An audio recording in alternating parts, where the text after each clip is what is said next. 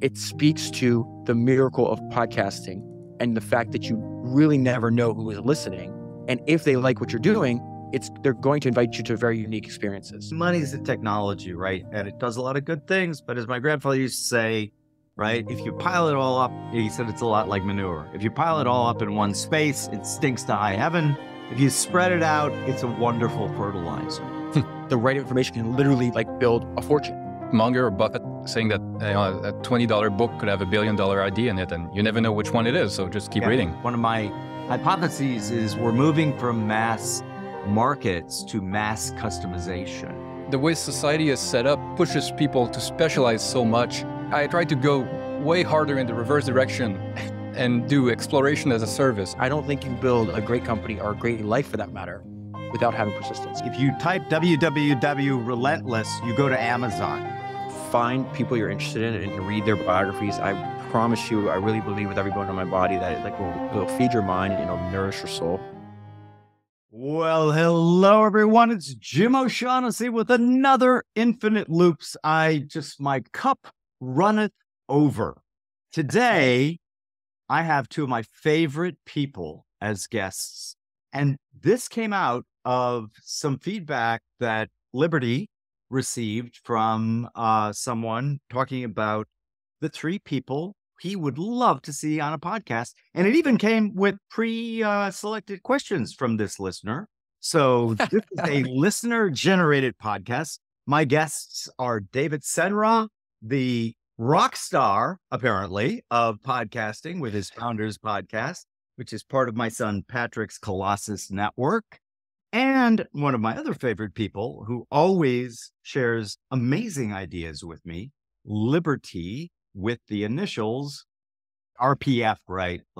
Richard P. Feynman. So welcome, guys. Thank you for doing this with me. The thing with you guys, man, is what I should do is just hit record before you even come on, because we are 30 or plus minutes deep in what was an incredible conversation. And I'm thinking to myself, I should be recording this. So welcome. Thank you. Maybe that was the best part. Maybe it's all downhill from here. Well, I've been on that ride. So I know how that goes. Let's see though. I think we're going to keep it interesting because David told us both something that we want him to talk about, because it's going to lead to another part of our conversation. So David, you had lunch with a mystery guest.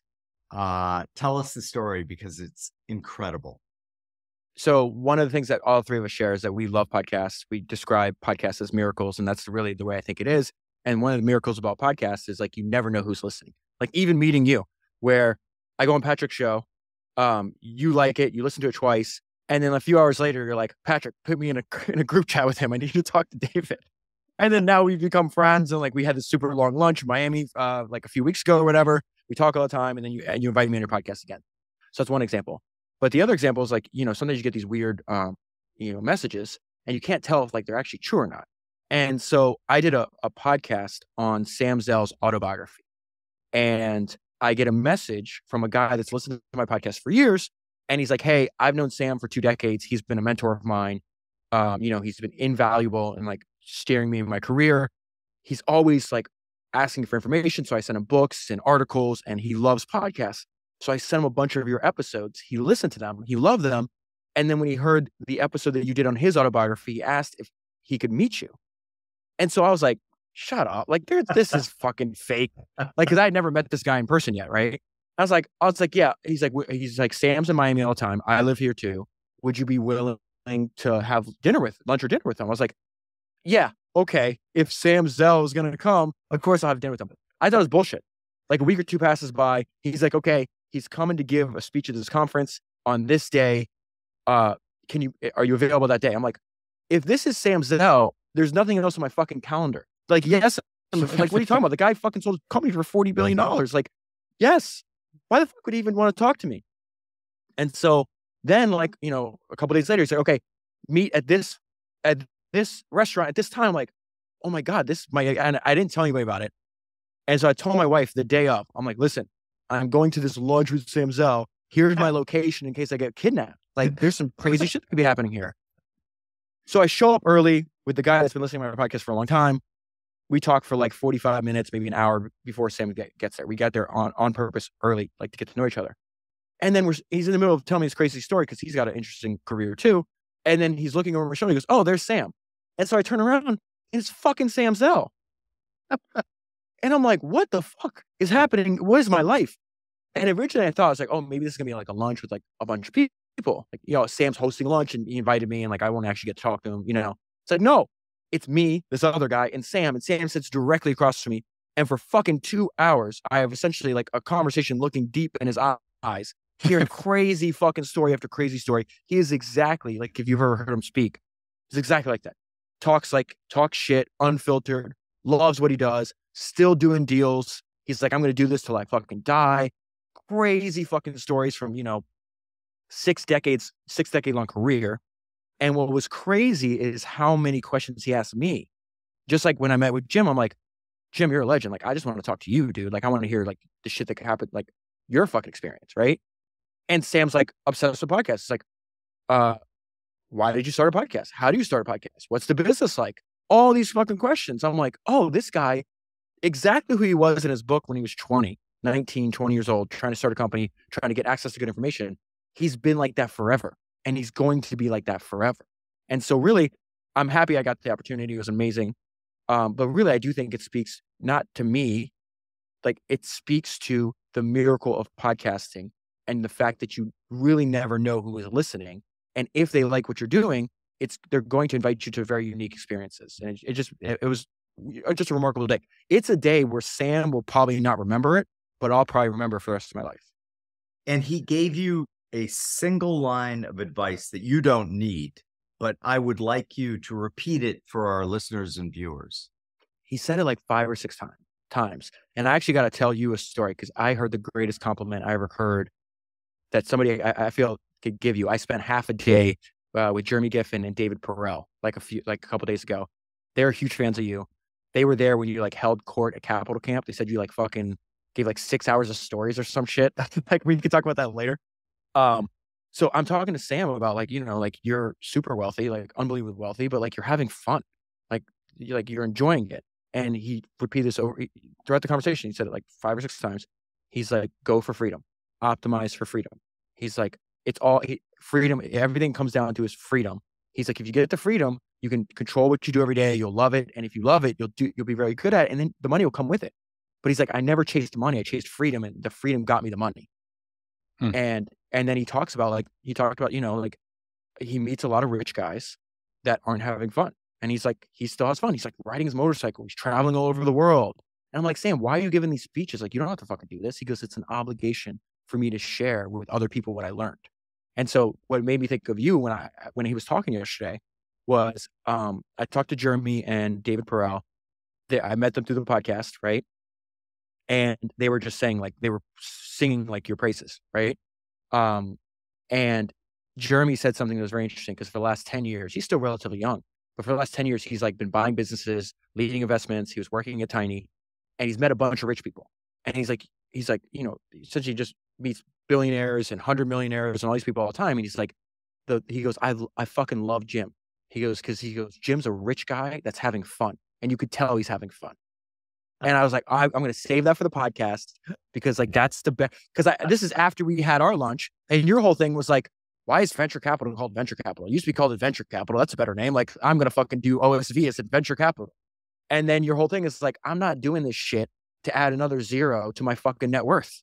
He's like, I'm doing this because it's fun. And like, yes, I probably will make money, but I'm optimizing for fun. And that's exactly what Sam is saying. He's like, I optimize for freedom and I only do shit that's fun. You know, Liberty, I'm going to bring you in because you're somebody who I admire greatly, as you know, and you've optimized for freedom.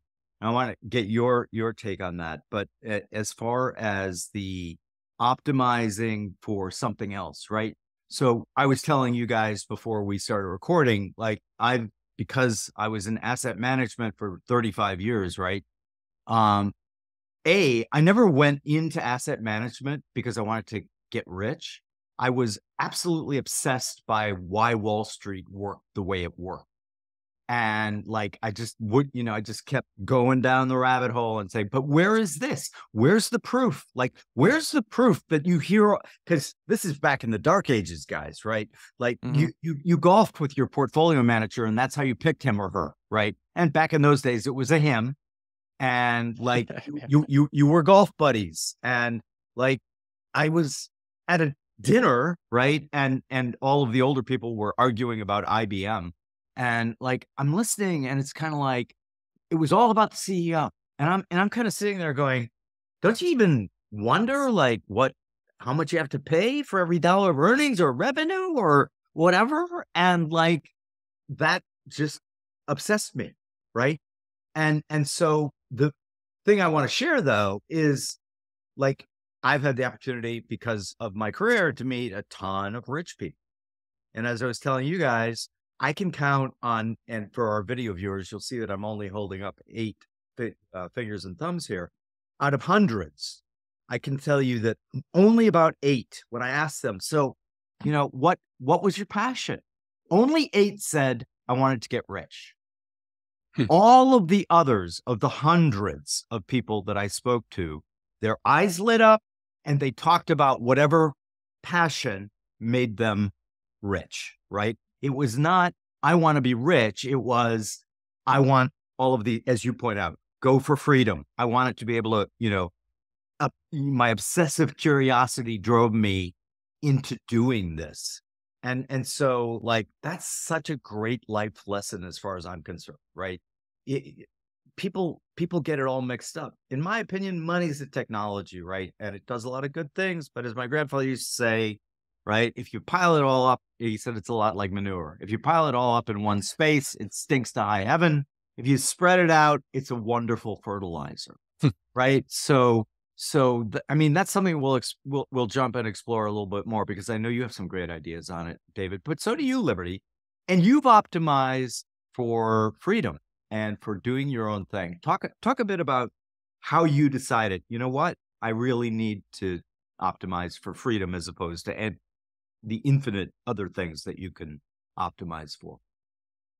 Yeah, I try. It's never something that you can get perfect at, but it's a kind of a direction that you point to, right? And I think Sam's advice about freedom is, like, it could sound cliche to some people, but it's not about knowing about it. It's about doing it. And so few people actually do it, right? I didn't pick the name Liberty randomly, right? It's been a long time that I figured out, like, the old adage of know thyself, right? Once you figure out kind of who you are, what makes you happy, I've realized that it's all about like freedom and control of my time and the things that Cal Newport writes about, right? What makes a great job? Well, it has autonomy, creativity, and impact, right? If you can figure out something that has those things, you have a much better chance of being happy, being one of those people with the eyes lighting up when they talk about what they do, rather than if you try to optimize for money.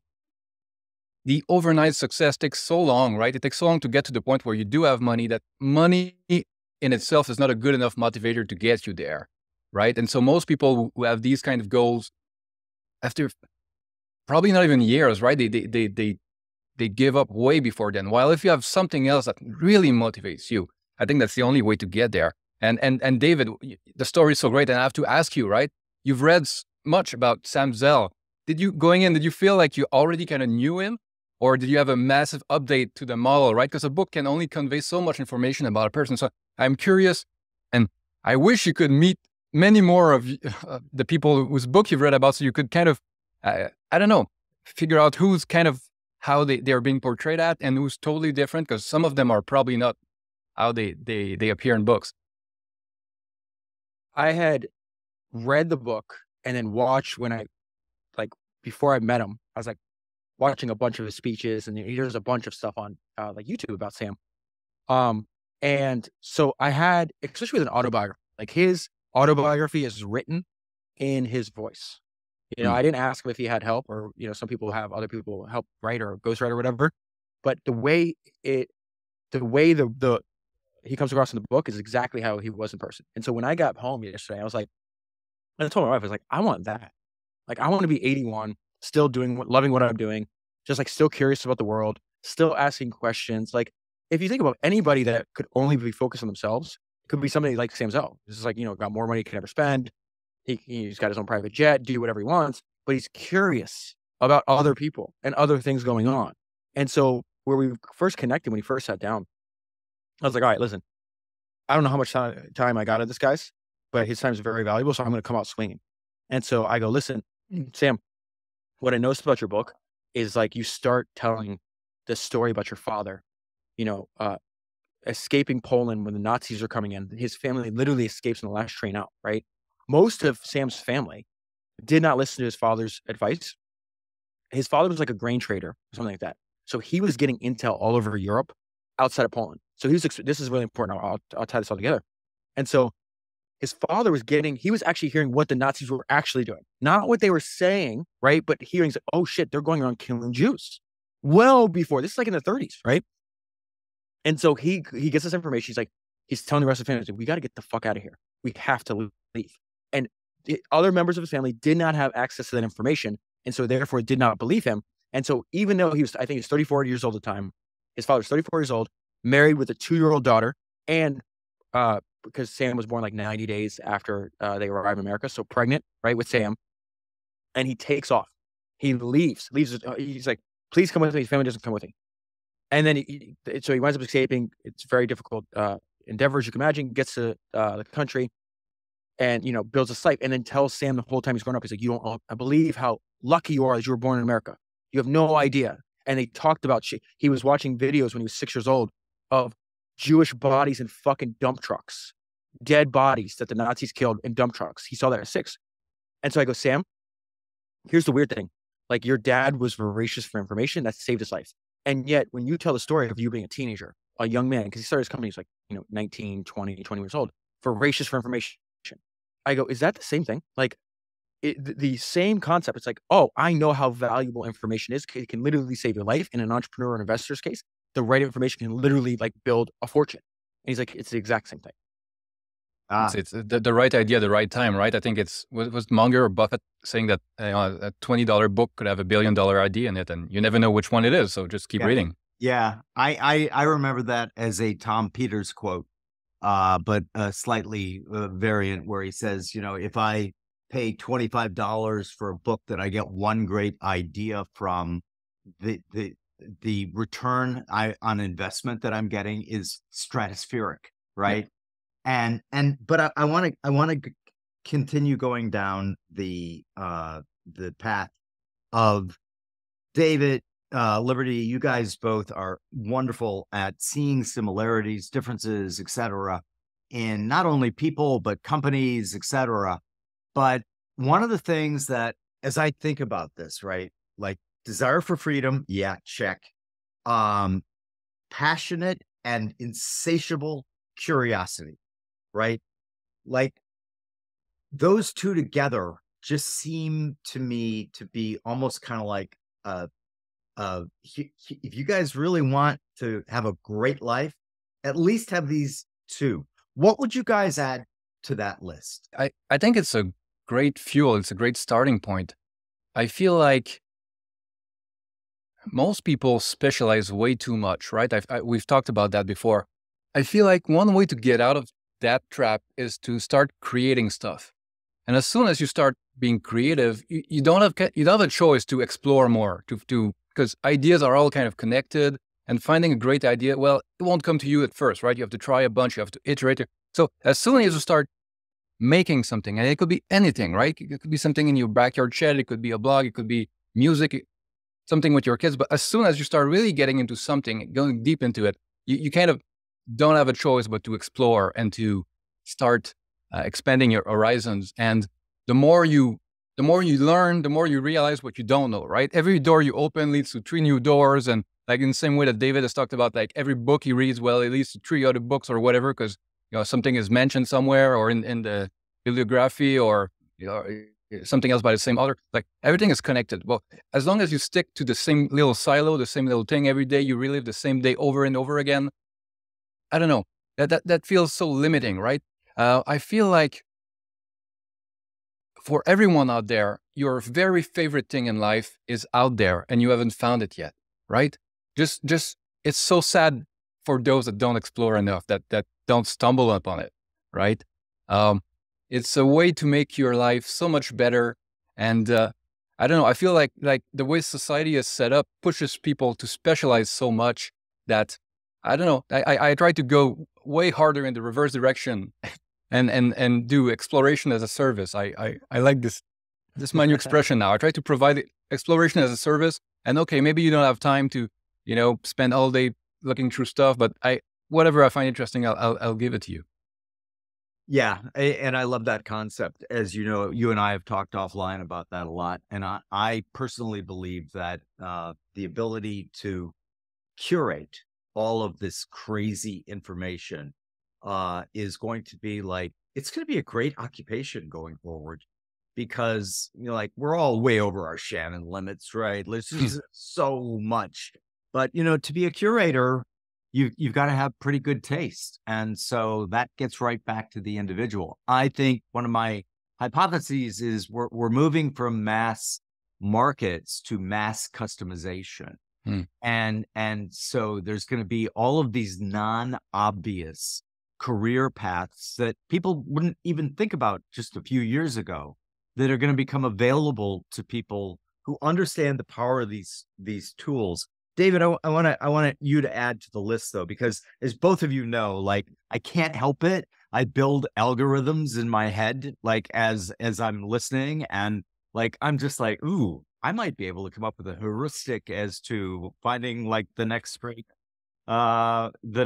founder. What else would you add, David? So in addition to freedom, and then, this obsessive curiosity, or working yourself into a position where you're working in a field where you have an intense interest, is the way I think about it. It's persistence by far. That's the next most important thing. I just did this podcast on Ralph Lauren that is becoming really popular. People seem to enjoy. And one of the things about him that's so remarkable is, first of all, he found, Liberty was just talking about how sad it could be if people never find what their life's work should be, or in many cases, they aren't even trying to even find it, right? Ralph was very unusual. He found his life's work when he was 20, and he's 83 and he's still doing it. So what's fascinating is that the book that I read, though, is very old. It's 35 years old. The company's only 20 years old at the time, still massively successful. He's one of the richest self-made Americans at the time. I think his company's doing $2 billion a year in revenue, in the 1980s. So it's very, very good. But this obsession and persistence where everybody around him was Ralph, why are you so obsessed?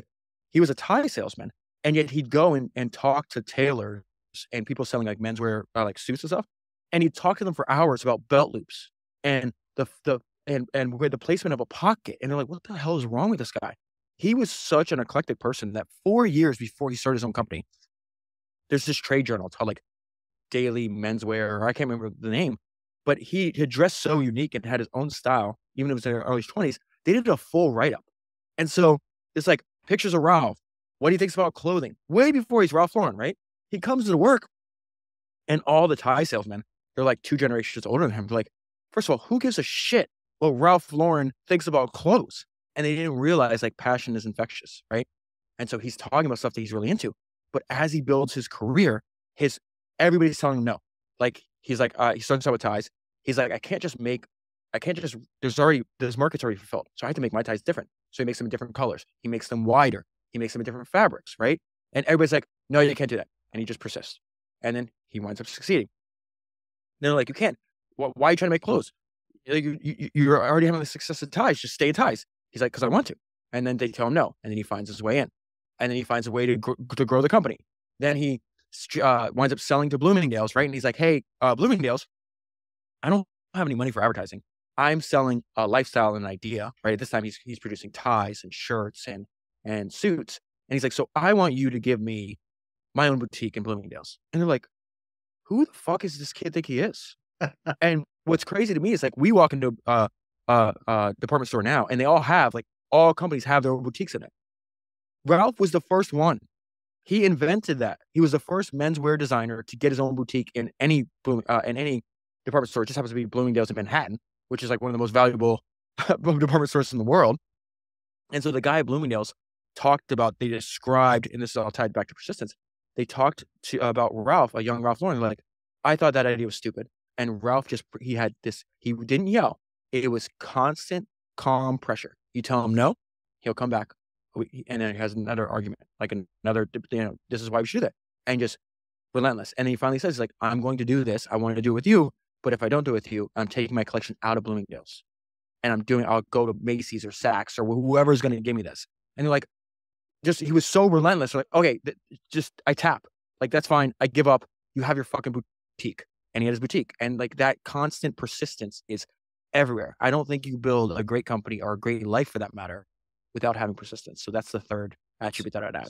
Totally agree. And as you were talking about Ralph, who lives here in Greenwich, by the way, I see him and his wife on Greenwich Avenue quite frequently. So like they're out and about. They're in a super sexy little sports car. But you see that artist, right? Yeah, and he always looks fantastic, right? He's always dressed to the nines in his own stuff. But as I was listening, I was also thinking about Bezos, right? Relentless was if you type www relentless, you go to Amazon, right? Yes. And like when my daughter got married, who just had my fourth grandchild, a boy, Charlie, I'm delighted about. Yep. But when she got married, I mentioned this Bezos quote that was just in my mind because I was like, yeah, that's it. And he was talking about like people were asking him for how do you succeed? How do you and Bezos said something along the lines of you have to be distinctive. And then he went on to say society does not want you to be distinctive. It wants you to fit in. It wants to squash you down. And then I kind of put it in, I've been thinking a lot about digital assets, right? Digital assets want to be free, right?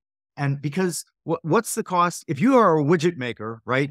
The cost of even if you have a monopoly on widgets, if it's a physical widget, the cost of the millionth and first widget is something, right? There's a cost attached to that. Yep.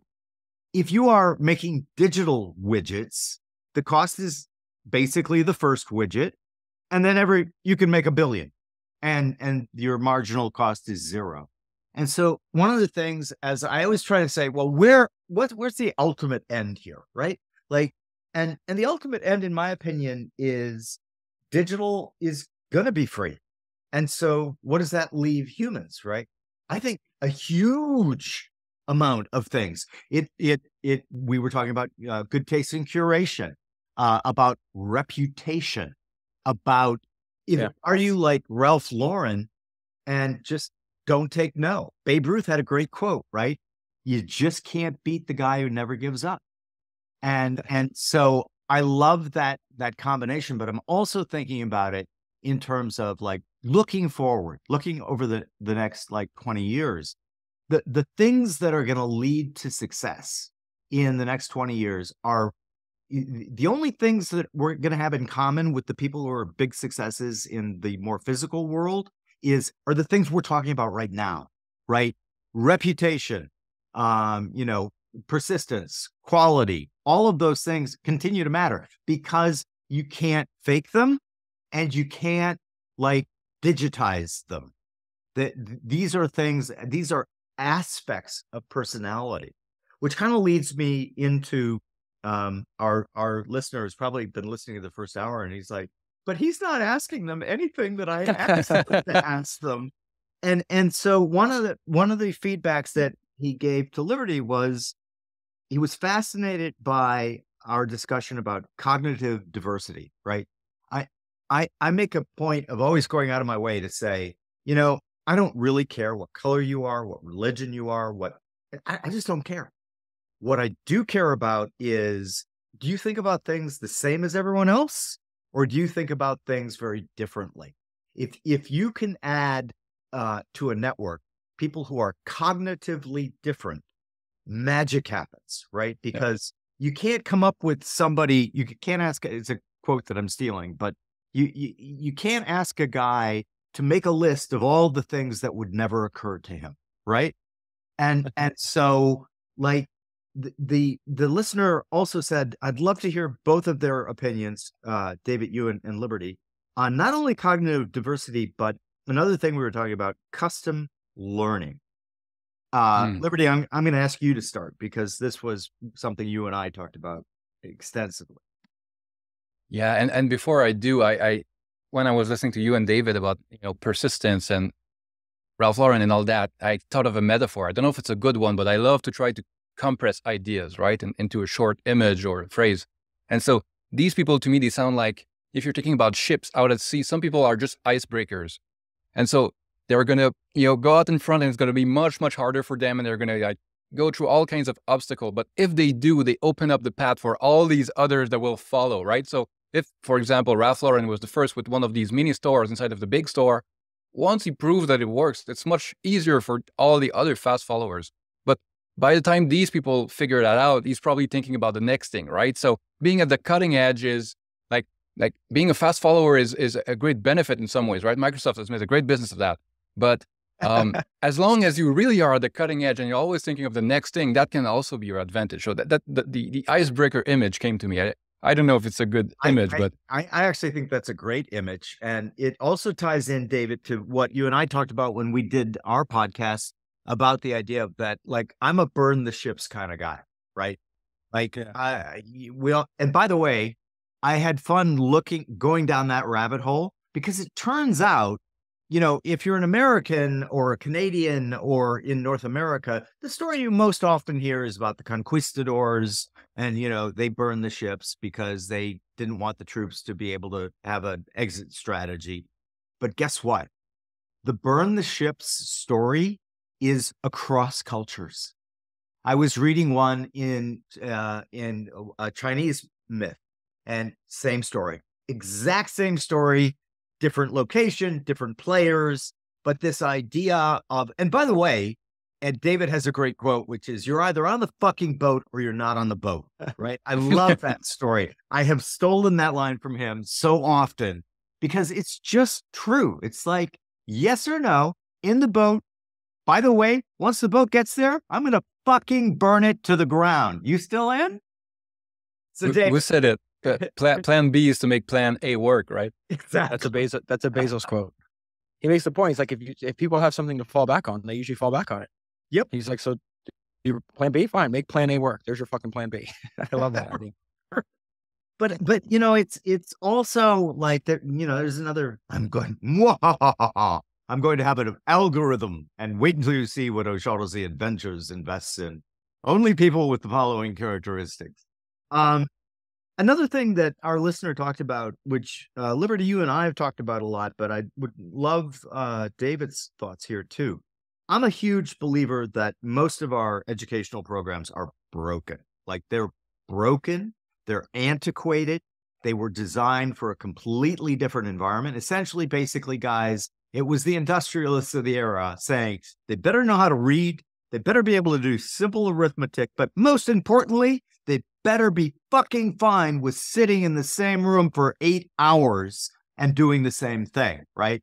Like, the environment we're going into is the not exact opposite, but pretty close. In other words, we want our children, and then also we'll get into adult education, but we want our children to learn how to think, not what to think, right? So problem solving, all of these things are very different. We at O'Shaughnessy Ventures just made an investment in synthesis schools, which we're very happy about. And we think that they've got a great program. But I'm just going to throw it to both of you. Let's talk about this idea of like, and I'm going to tie it to Liberty's icebreaker thing. So if we're going to icebreaker this, right? What advice would we give that young person of today who wants to be an icebreaker along these lines of like bringing in learning? I think about this concept of like your personal curriculum, right? And so for people like older, our age and older, right? I think it's obviously your obligation. Like, entrepreneurs and investors are continuous learners. They're going to learn till they die. But when me and you had lunch a few weeks ago, what was remarkable to me is like how I was like, I'm just so jealous of the fact that like podcasts, for example, right? Great way to learn. They didn't even fucking exist, right? They when I was in college, they didn't even exist. And so I use the example, Liberty, with Jim. I was like, imagine you're a 16-year-old kid and you want to learn about investing, right? Like, think about what they could do for free.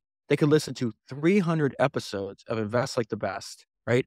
And the education they're going to get from that one single podcast, right?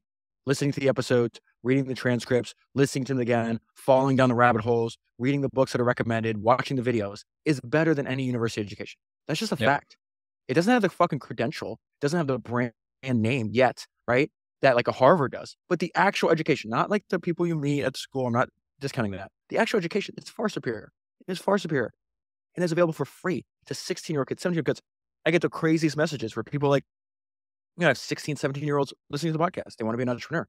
Well, if you want to be an entrepreneur, there's probably a few people that you don't, a few better people you could learn from than like a Jeff Bezos, who I've done a bunch of episodes. Steve Jobs, I've done 10 episodes on him. Rockefeller, Henry Ford, Da Vinci, Benjamin Franklin. Like, and they could just sit there and listen to 400 hours over and over again in high school. And so that's the way, like, I'm always going to be biased because this is what connected, you know, me and Patrick. One of the first times we talked was he really gave me this framework. He's like, you're building educational content for the most successful people in the world, because the most successful people in the world like happen to be investors and entrepreneurs, right? And so you have people that are super successful already listening, but you also have the people that want to be that one day also listening, and they can benefit as well. And I think podcast is going to be key to that, because a lot of the people, it turns all the time where your eyes are busy, right, into a form of education. I told you after we get off this podcast, I'm taking my 3-year-old son, almost 3-year-old son, to Disney for the first time. That's going to be like a 4-hour drive by the time we get there. And what am I going to be doing?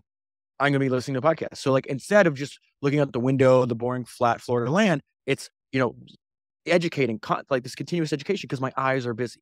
That is and if you do that constantly, it's going to compound over your life. Like, that's an unfair advantage to people that don't take advantage of that technology. So that's the way I think about my personal curriculum. Is essentially 2 things. It's books and podcasts. And I think a combination of those, it's very hard to beat those 2 things. Yeah. Liberty, yours is a bit broader. Tell us about it. For sure. Oh, I want to say 5 things at the same time, so I'm going to try. First, David, so right, about podcasts, I listen to mine on Overcast. It's an app that there's a sub-menu where it keeps track of how much time you've saved by using some of their features, right? So you can listen at 1.5x, 2x, and then you have a feature that shortens silences between words, right? So you save a little bit of time there. And in my Overcast, I've saved 1,000 hours just with the shortening silence between words over time, right?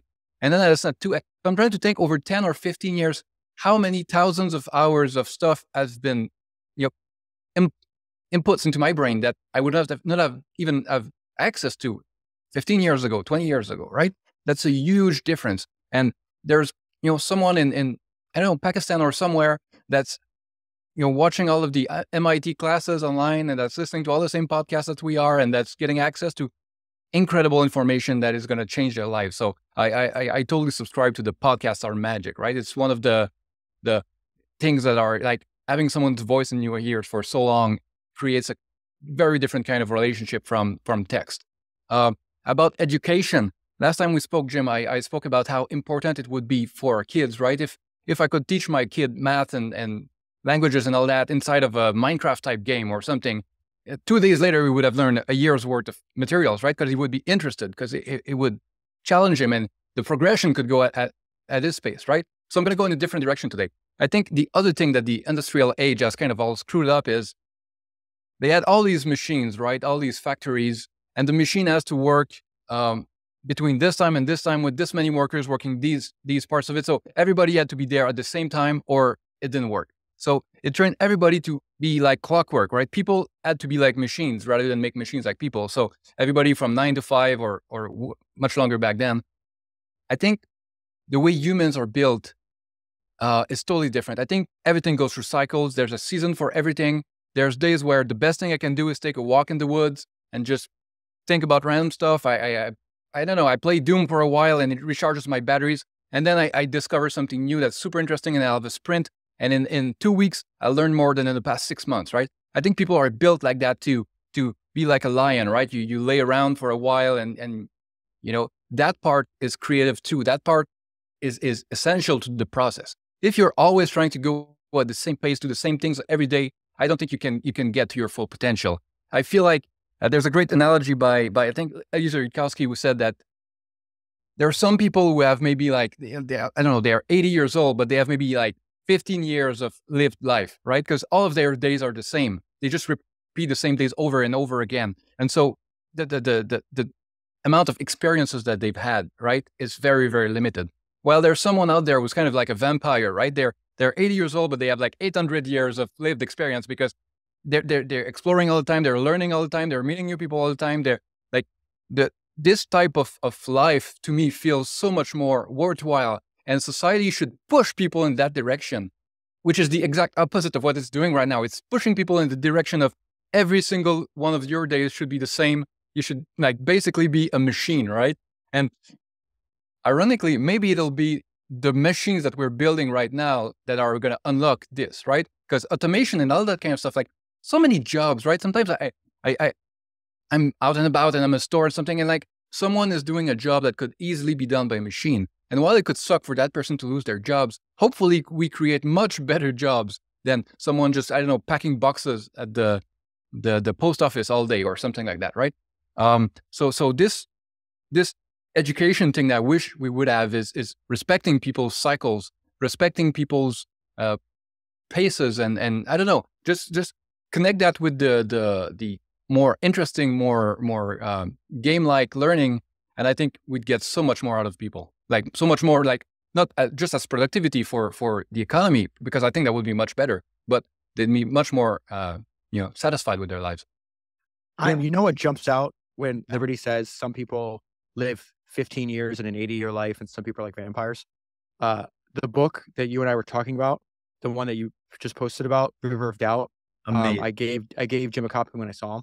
And Liberty, when you say stuff like that, I'm like, oh, like Teddy Roosevelt technically lived a short life. I think 60 years, maybe 62, right? But he lived 100, like double the amount. He just 300. Yes. That's one of the best examples.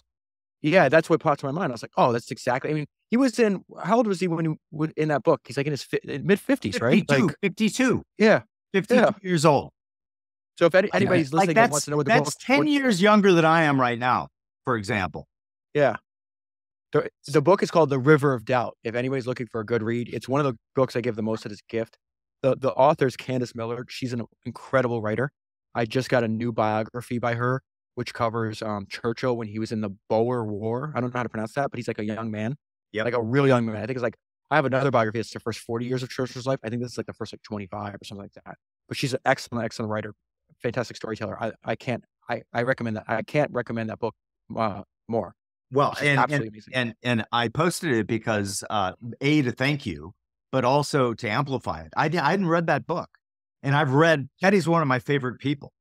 And I actually have in my notes here, where are the Teddys of today? Not in politics. No, God, no. Right? Yeah, no, they're entrepreneurs, they're scientists, they're engineers, right? There's a different filter now. But he had like how many different careers? Like exactly. This is what I liked about like the president to explorer, Rough Rider, the Roosevelts, the Benjamin Franklins, the Da Vinci's. It's just like I know. Me and Liberty talked about this before. It's like I'm guilty of this because I'm over specializing. I'm only doing the podcast, but I tend to admire the people like the Franklins. Like okay, I'll build the first vertically integrated media company, and then I'll make contributions to science, and I'll help develop this new field of electricity. Then I'll go found a country.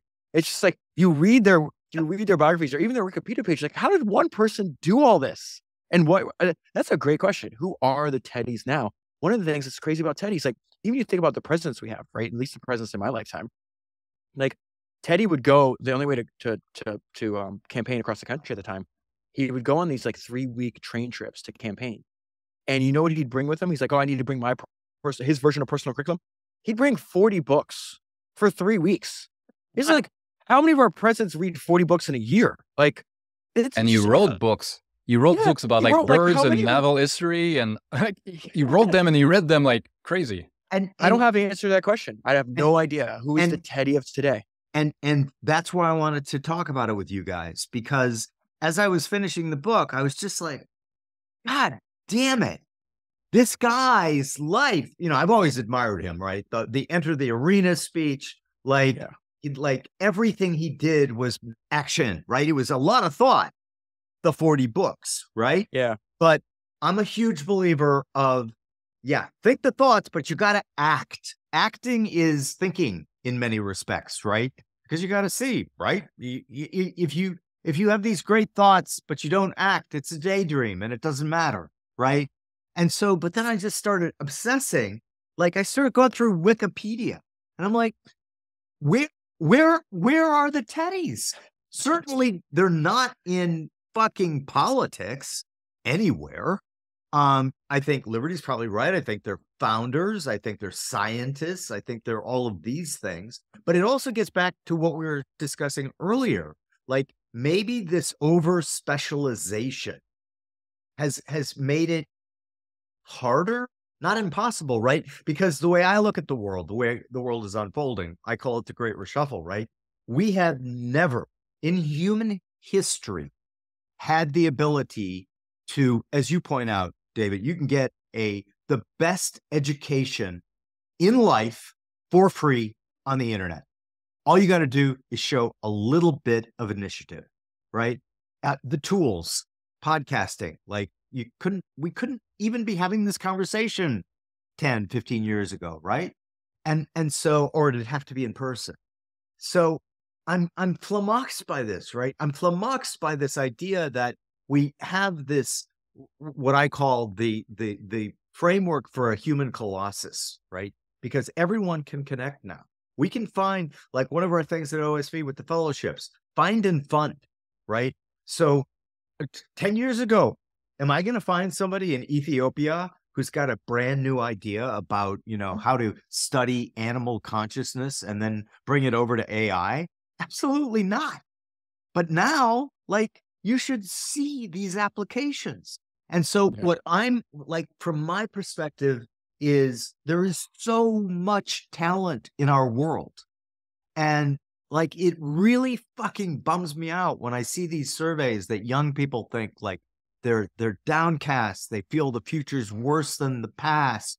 They feel like they're never going to be able to achieve their parents' standard of living. And it just drives me crazy because holy shit, like the number of tools that they have available to them, like how do we change that story? Because at the end of the day, by the way, like podcasting works, and Patrick's big on this, and I agree with him. Like stories, talking, that's our original, that's in our base code. If you want to know how to get to a human, tell them a story, but tell them a story, right? I differ with Patrick a little bit because I'm more of a multimedia guy. But it's still kind of a story, right? But how do we turn this around? We are not limited by talent. We're limited by vision. We're limited by mindset. Like everything that humanity is doing today, right? All science, all technology is something that someone came up with, that someone built. And so there was nothing that said that it had to happen in 2023, right? A more productive civilization could be right here in 1500 or something, like remove the dark ages or we could. So there's nothing stopping us in the future from doing better, from accelerating. And sometimes I miss the old optimistic days of like the 50s and 60s sci-fi, where everything was about like thinking up all these utopias and crazy cool technologies. And a lot of that stuff we kind of built over time. And I don't know if it's like post-Cold War or post people losing faith in the elites or something, but all of that vision of the future became very dystopic, very negative. And I feel that's kind of self-fulfilling sometimes. I feel like if people don't dream it first, right? You need a dream generator. You need to put the dream in the people and then they'll act. If everybody's mind is filled with, it's all going to hell, we're all going to die from XYZ, right? You'll never run out of problems to be worried about. But if you okay, for example, take Elon Musk, right? Whatever stuff I disagree with, he's making stuff happen, right? EVs and reusable rockets were going to happen with or without him. But the timeline is very different because of him. We need that kind of shortening of timelines for other kinds of stuff. There's all these mega projects that would be great for humanity that we could be working on. And the limit is not the engineers, the scientists, the machines, the computing power. It's just the vision of doing it. You need a program kind of like, JFK deciding to go to the moon, right? You don't decide to do it, you don't do it. I was seeing the video of him in that speech. Exactly. Do the same kind of project for the disease of human aging or something like that, right? That's the kind of stuff I want to see, that I think all of humanity could get behind if it's sold properly, if it's explained properly, if you just put the idea that it's something that's possible to do, right? But as long as you think, it's not possible, it'll never happen, or it's in 1,000 years, as long as you can find reasons not to do it today, well, it'll take longer. So my answer to that question is that the world has enough critics, and what we need more is evangelists. And so when anything I try to share on the podcast or share publicly on like social media, it's like, you're never going to hear me shit talk things I don't like. There's enough people talking about, that's most of the internet, talking about things that you don't like. I just talk about things I like. It's like, that book was fantastic. This podcast was great. This excerpt was good, right? We need more evangelists. What was interesting to me was when I was talking to Sam Zell, he's like, people would tell me to write a book forever. I fought it. It was so hard to do.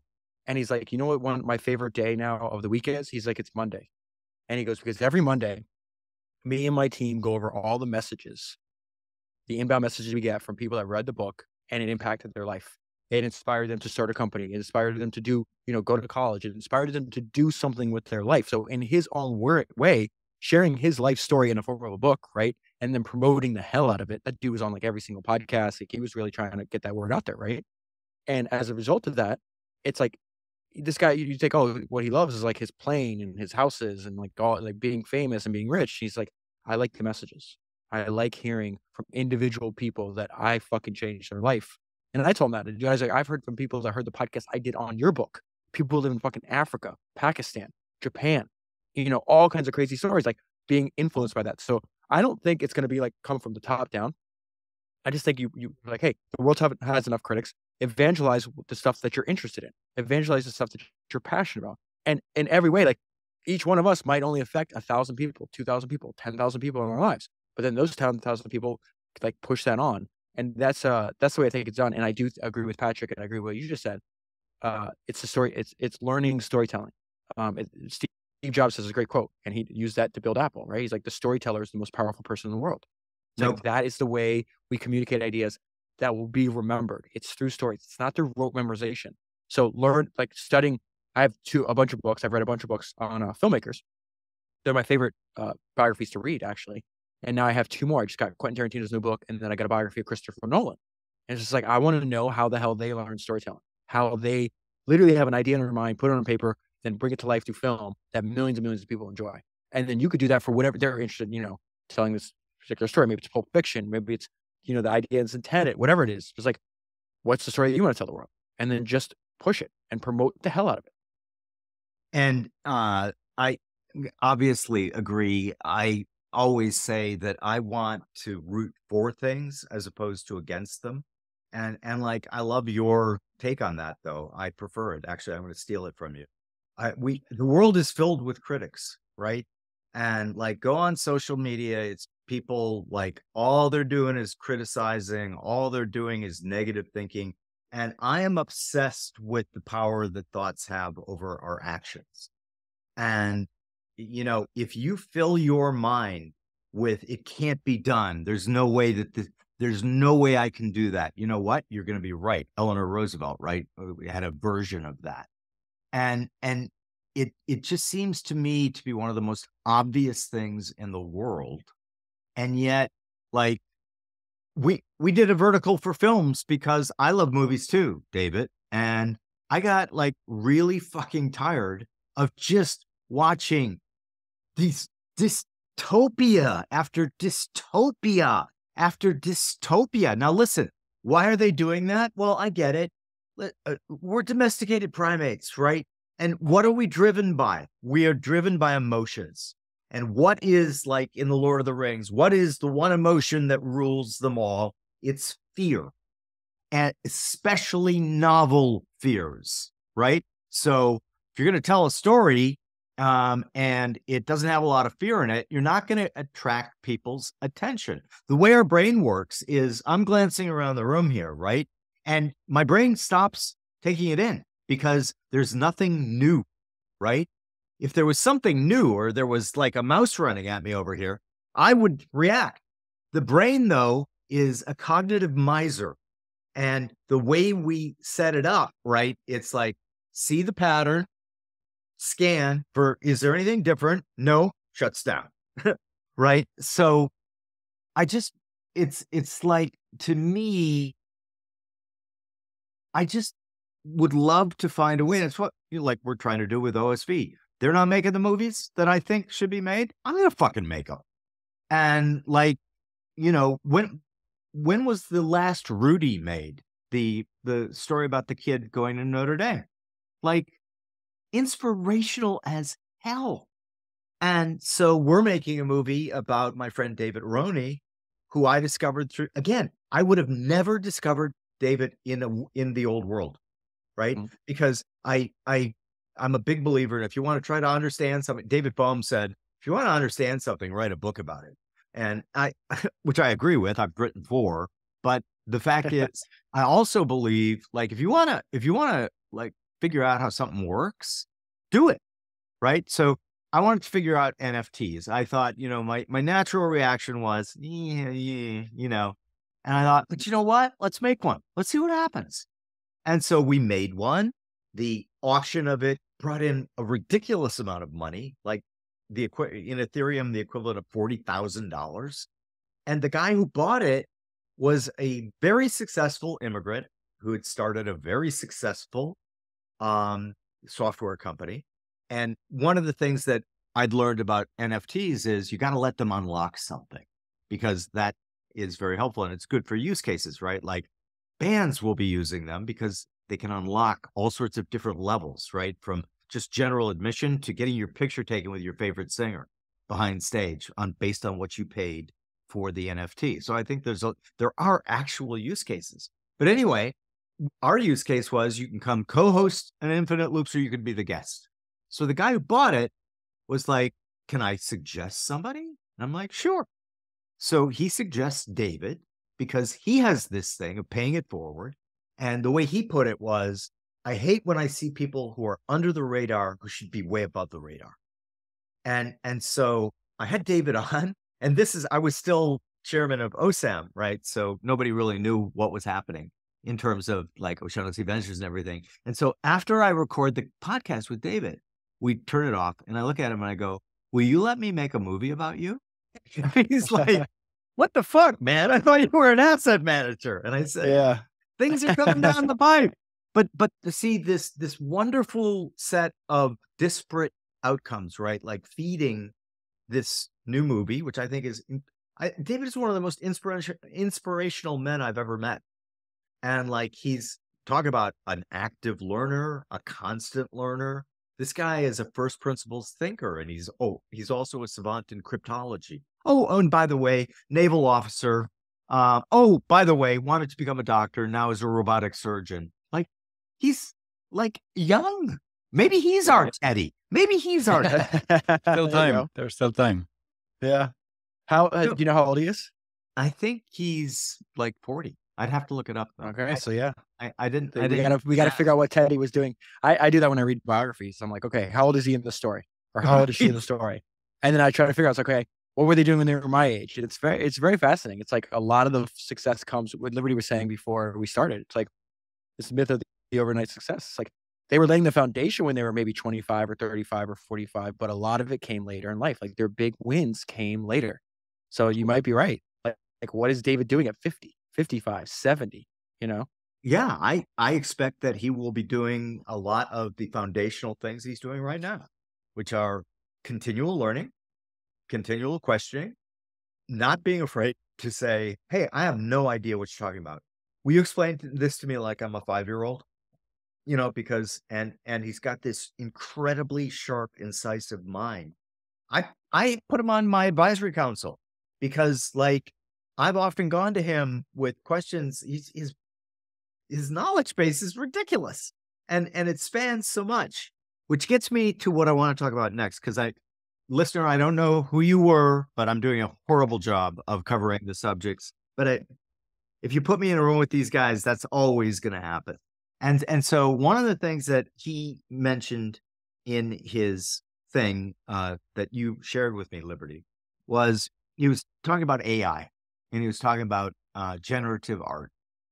And so he was like, you said something, I think it was you or me, I can't remember who said it, but it really, again, now, David, talking to your getting into a listener's ear, right? Mm-hmm. One of you said, appreciators of art have a different perspective on art. Shouldn't we also consider the people who are looking at art? And then I see a Degas quote, which is, art is not what you see, but what you make others see.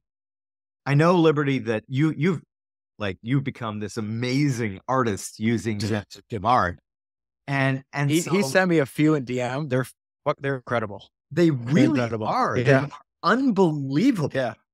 Talk So- about going from stick figures to nice digital paintings overnight, right? Tools are powerful. But let me interject, right? That story in and of itself is fantastic because, right? Because I can't draw anything. We're shit, right? And like now that I have this tool, I have a lot of ideas, and I look at this as a tool, right? To be able to generate what's in my mind.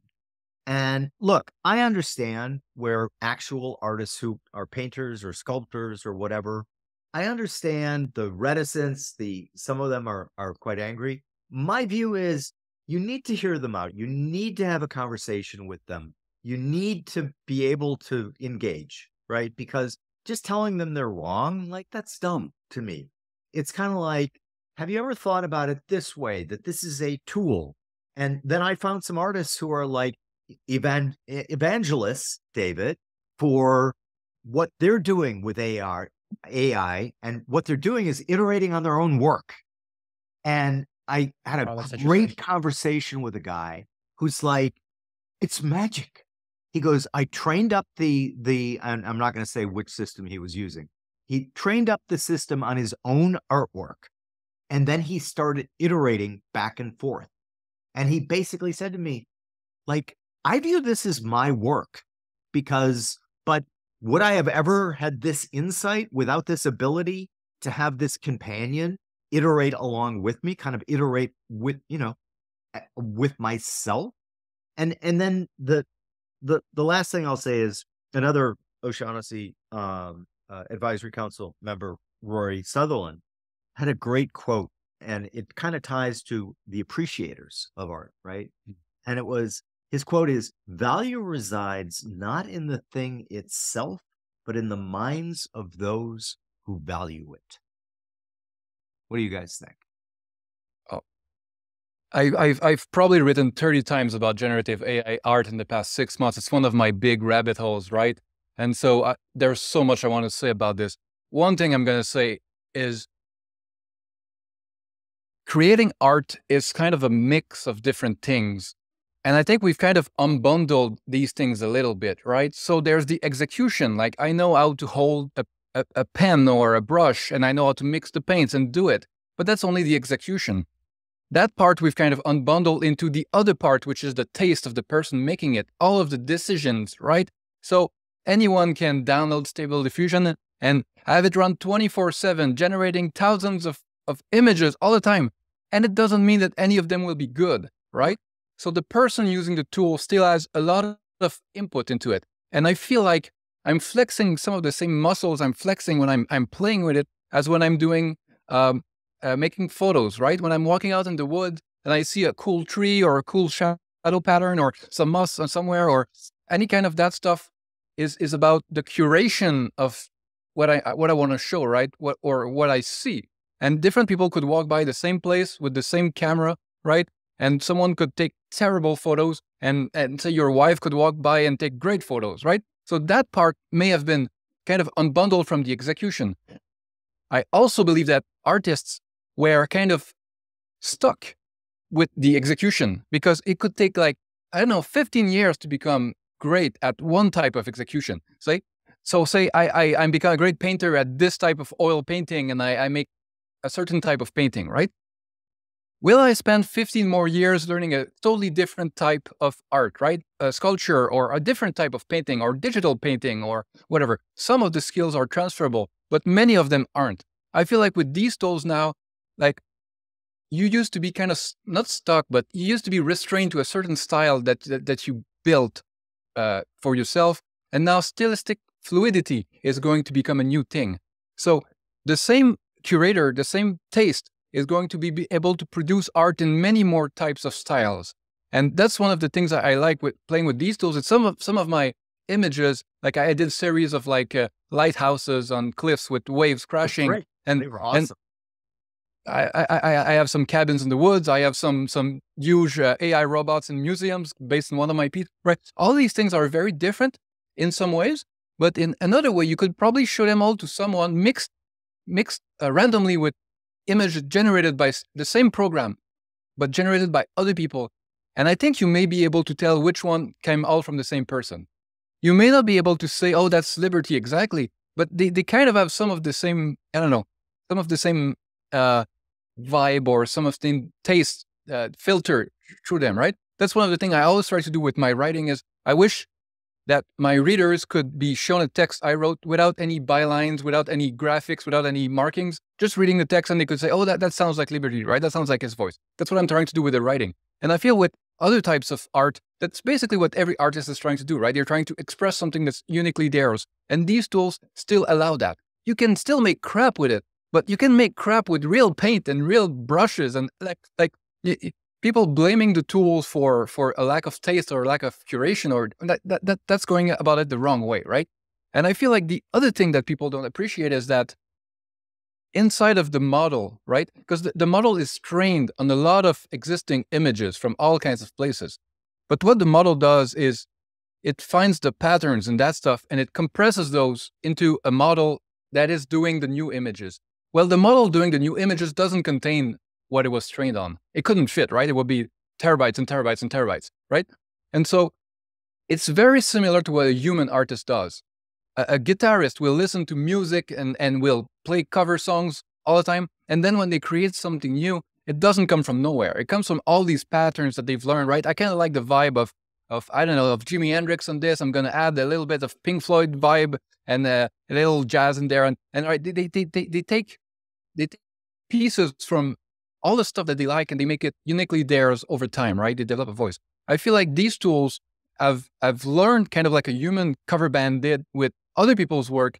But what comes out on the other hand, it's very hard to say that, oh, they're using our work. Well, humans are also using copyrighted work all the time. I feel like the filter should be at the end of the process. It should be, if it looks like something that's copyrighted, right? If I generate a bunch of Mickey Mouse images with generative AI, well, maybe copyright law could stop me from commercializing them. But I don't think anyone should be stopped from learning from Mickey Mouse pictures. Because if we go down that route, it's a slippery slope where band can learn from other bands, painters can learn from other painters, and every living artist is going to describe art by the style of others, right? I just said it, right? It sounds a bit like Pink Floyd mixed with Metallica with some Bob Dylan. Like, you know exactly what I mean. If I couldn't use references to existing copyrighted work, how do you describe stuff, right? That's the human vocabulary, right? That's how we think about stuff. We compare it to other things.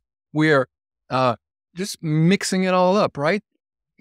Someone born in the jungle that's never listened or seen or anything, they may make super original art, but they may lack input also, right? That we just need it to feed the artist. So, all right, that was my long thing on generative AI. Totally agree with you, as you know. And you know, I thought as you were talking, I was just thinking about like way pre-AI, Andy Warhol, right? Yep. Look at what he did. I mean, like he took an existing, he's very famous for the Campbell soup cans that trade in the tens of millions of dollars. And you're thinking, why? Duchamp with the urinal, right? So who the fuck is going to buy that, right? The idea is the concept, right? Yes, it's all the concept. And we now have these tools that give people who didn't have access to be able to even their own creativity, right? We have these tools where they can extend it, where they can mix it up, where they can blend it. And like, I just think that's one of the coolest things in the world. And basically, when you look at new technologies or even new styles of art, right? The one predictable thing, the one predictable thing is that there is a sizable minority of human beings who hate it and want to do everything to stop it. And you think, I'm thinking of like ads. It might have even been, you might have surfaced it for me, Liberty. Yeah, well, the canned music, you're right? Yes. When the silent movies became at soundtracks, and there used to be a bunch of piano players in the theaters playing piano to the movies, and they took ads in the papers saying like, this canned music is going to ruin everything. Exactly. This is awful. This is going to ruin everything. And the same about TV, the same about radio. In radio, they used to, like, if you go to the way back machine, or there's a bunch of resources online that you can find to find these old articles. Like, I went back and looked at, like, as radio was getting big, this has multi dimensions, right? Because I'm interested from a point of view of an investor. Little known fact, but RCA never achieved the high it received in whatever, 19 whatever, because people were so excited about this new technology of radio that they priced RCA to price to magic, price to perfection ratios, and it never got there again. So it interests me in terms of both the enthusiasts, but also the detractors. But one of the things about radio, you keep going into these time machines, right? You see the same picture. It's almost like, wait a minute. This seems like it's odd that I see these same dead birds, and it's always dead birds with a radio tower in the back. Yeah. And How then, convenient. and then underneath it, are we being killed by radio waves? Which brings it back to fear, right? And novel fears and all of those things. But I also find that humans are remarkably adaptable creatures, right? I think, and I talk about iPhones a lot, right? And that's why I like this book, The Weirdest People in the World, because they make a really good case for the fact, well, we built this, right? We built this iPhone because of cumulative cultural knowledge, right? It's when the printing press got invented, right? By the way, there were people against that too. Oh, yeah. Going to spread heresy. People interpreting the Bible on their own. This is going to lead to dogs and cats sleeping together. I mean, the fucking things that people will go on and on about that are always negative, but it's always a new tech. But then, like this thing, talking about Kennedy, right? And his inspiring speech, let's go to the moon. This is like 1,000 times as powerful as all the computer power. We got there by cumulative cultural knowledge and evolution, which after Gutenberg invented the printing press, allowed us finally to mass time bind our thoughts. And by time binding, I'm stealing that from Robert Anton Wilson, who I read last night, actually stole it from somebody else, and I can't remember who he stole it from. But this is itself an example, right? I'm making a point based on all of these other people who added to my learning base, right? And what is new, right? There's another point I want to make. I want to put the idea out there, and I think a podcast is a great place. I never hear this. What is new? So say you're a painter and someone could go into Stable Diffusion or any of the others and write your name and produce something in your style, right? And your style is kind of like a very vague thing, and maybe the thing is not really your style, but it looks like it. Say someone else writes something, that name plus Picasso plus Rembrandt, right? That person doesn't exist. There's no painter out there that mixes those three. That's a new thing. That's a brand new thing. Almost nobody will use these tools to exactly replicate what someone is already doing. That person is already doing it. They're doing new things. Either the topic is new, the angle is new, the color schemes are new, they're mixing different styles together in a new way, right? It doesn't take that much to make something new. So when you say that the iPhone is the end result of a cumulative, like all kinds of industries that had to build up to the point of being able to like touch screens and systems on the chip that use like milliwatts and all these things together. Well, the iPhone is new, but you could always argue, well, no, it's not new because touchscreens already existed. This already exists. Well, sometimes the execution is new, right? You have to do something that's good enough, and then it's considered new. Someone else maybe had all the parts, but if they didn't do anything with it, right? It's like the Xerox Spark thing. Everybody's like, oh, Steve Jobs went over there and he copied everything, right? They They had a windowed system. They had a mouse. Yeah, but it all sucked and it all didn't go anywhere, and they never executed and they never packaged it up into something people could use. So ideas are great, but they're not enough. You have to execute and you have to mix and match. And that's the creation process. If you only consider something new when it's like new, like from the Big Bang, right? There's no other steps in between. Nothing is new, right? Find me something that's entirely new. Like I challenge anyone, even big leaps forward, like Einstein was decades ahead of everybody else. Like we still talk about it today because it was so far ahead of everybody. And so, it was not based on much else, right? In the sense that so many discoveries, if this person wasn't finding it, someone else was finding it like 2 years later.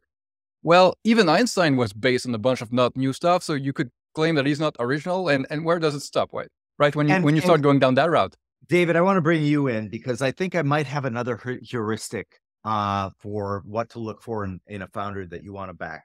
When you and I talked about AI, the only thing you said to me was you fastened on, oh, wait a minute. And you started listing all of the ways that AI would make, say, for example, your podcast better, right? You thought about all the new, to Liberty's point, right? You weren't like asking questions about, well, this go, can I? No, you were like, oh, I can make, wait a minute. Do you have an AI that could train up my podcasts on short videos? Yeah. We got one coming. But talk about that, because I think that's another key aspect. So you two know way more about generative AI than I do, right? But when I'm sitting here listening to your conversation, then I heard what you said, that one artist say. It's like, oh, I'm actually using this. And I was like, what he's doing is smart. And what I think with Liberty's perspective is like, you shouldn't see this as a threat. You should see it as a tool. And I think that principle is, like you just said, I study beginning of industries for a living. This is one way you can think about Founders Podcast. And humans just say the same shit over and over again. Like they're terrified of any kind of new change.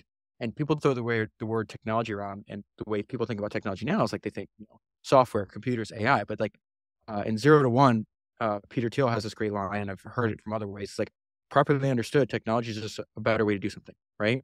Yeah. And so when you guys are talking about this, I'm like, this human nature that repeats, where it's like you see new things as a threat, right?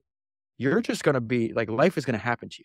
But there's usually founders, entrepreneurs, scientists, people like trying to create something new. It's like they see it as a tool. So I think of like Andrew Carnegie's case.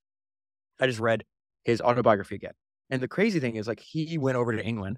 He's living in America at this time, but he went over to England, and they invented a new way to produce steel. It's like the Bessemer process. And what he realized is like, oh my God, I'm going to dedicate my entire, like put all my eggs in this basket, because it took a process that used to take 2 weeks to make steel and took it down to 15 minutes. And so it's just like, you're still making the same thing. Now you're doing it 1,300 times faster. And the reason he knew that was so important is because his father used to use, was like a weaver, right? And he used a loom. And then you had his dad resisted the new change in technology, which was like a steam-powered loom, which is, again, properly understood, technology is a better way to do something. So what used to take him, maybe all day could be accomplished by machine power now. His dad's like, no, that's a threat, instead of seeing it as a tool. That decision to see it as a threat instead of a tool sent his entire family into poverty, because you can't, once technology, the genie's out of the box to generate AI. Like there's nothing, it's not going back in the fucking box, right? So if you keep seeing it as a threat, you're going to get run over. So then you fast forward, they have to flee to America because of his dad's resistance to technology. We can't make any money anymore. I think they're in Scotland. Goes to America. Andrew Carnegie starts working in factories at 13 years old, and his entire career, whether he was learning telegraph, learning how to do iron, to build railroads, to build steel, it's, hey, invest in technology. And he was like a younger guy in the steel business, and so the old timers are like, why do you keep buying all these new machines? Like, you don't need this. We've been doing it this way forever. And his whole point is like, invest in technology, the savings compound, and sometimes it can be the difference between a profit and a loss. And so the same guys a few years later that said, hey, you don't need that new machine, realized that he can now produce steel cheaper than them. They were rendered obsolete and extinct from his business. And Andrew Carnegie's competitive advantages kept compounding to where he built, the most valuable steel company in the world. And again, it's because he saw the new technology as a tool, not a threat. And so that's like the main principle behind the discussion. When you guys are talking, like, what's the principle behind here that could be applicable to not just artists or not just steel makers, applicable to whatever. It's like, see it as a tool, not a threat. Exactly. I love that. And that is another quote of yours. I will be stealing. I usually, but sometimes I forget because I have the privilege of talking to so many smart people. And by the way, there are a million examples of, if you look at it as a tool, you're going to be Carnegie, right? But what's interesting is your idea of compression. That's something that I think about a lot. As listeners know, I'm the chairman of the board of Stability AI, which is an open AI company. And one of the things that the founders and the people who work there are so proud of is their ability to compress all of this data so that we can fit it on an iPhone or on an Android. But it also bleeds over, as I listen to you, David, to this idea of, and bringing in, Liberty, what you said. I always think of Basquiat, the famous artist who started life as basically a graffiti artist. Mm-hmm. And I never knew this until I was reading this thing, and I was fascinated by it. So it turns out Basquiat had a partner who their art was so similar that even they couldn't tell the difference if they went back to something that they'd done. Even they didn't know which of them had done it, right? Wow. And so I'm reading about this, and then so Basquiat gets into the network with Andy Warhol, right? Again, one of my other fascinations is this idea of loose networks and the power that they have. And so his partner says, that's bullshit. Like you're going to go corporate, you're going to do all these things. You're losing your soul, man. And so Basquiat was like, whatever, dude. And so Basquiat goes on to become one of the he died tragically of a drug overdose, but he goes on for his brief time, talk about packing years into a brief light, David. Like he creates almost this new artistic movement, right? And then the story I was reading goes back to the partner. Nobody knows who he is. Nobody knows where he is. And like, it's that binding. It's not enough to just do. It's enough that you've got to add to that. You got to say, like, okay, how can I share this with the world, right?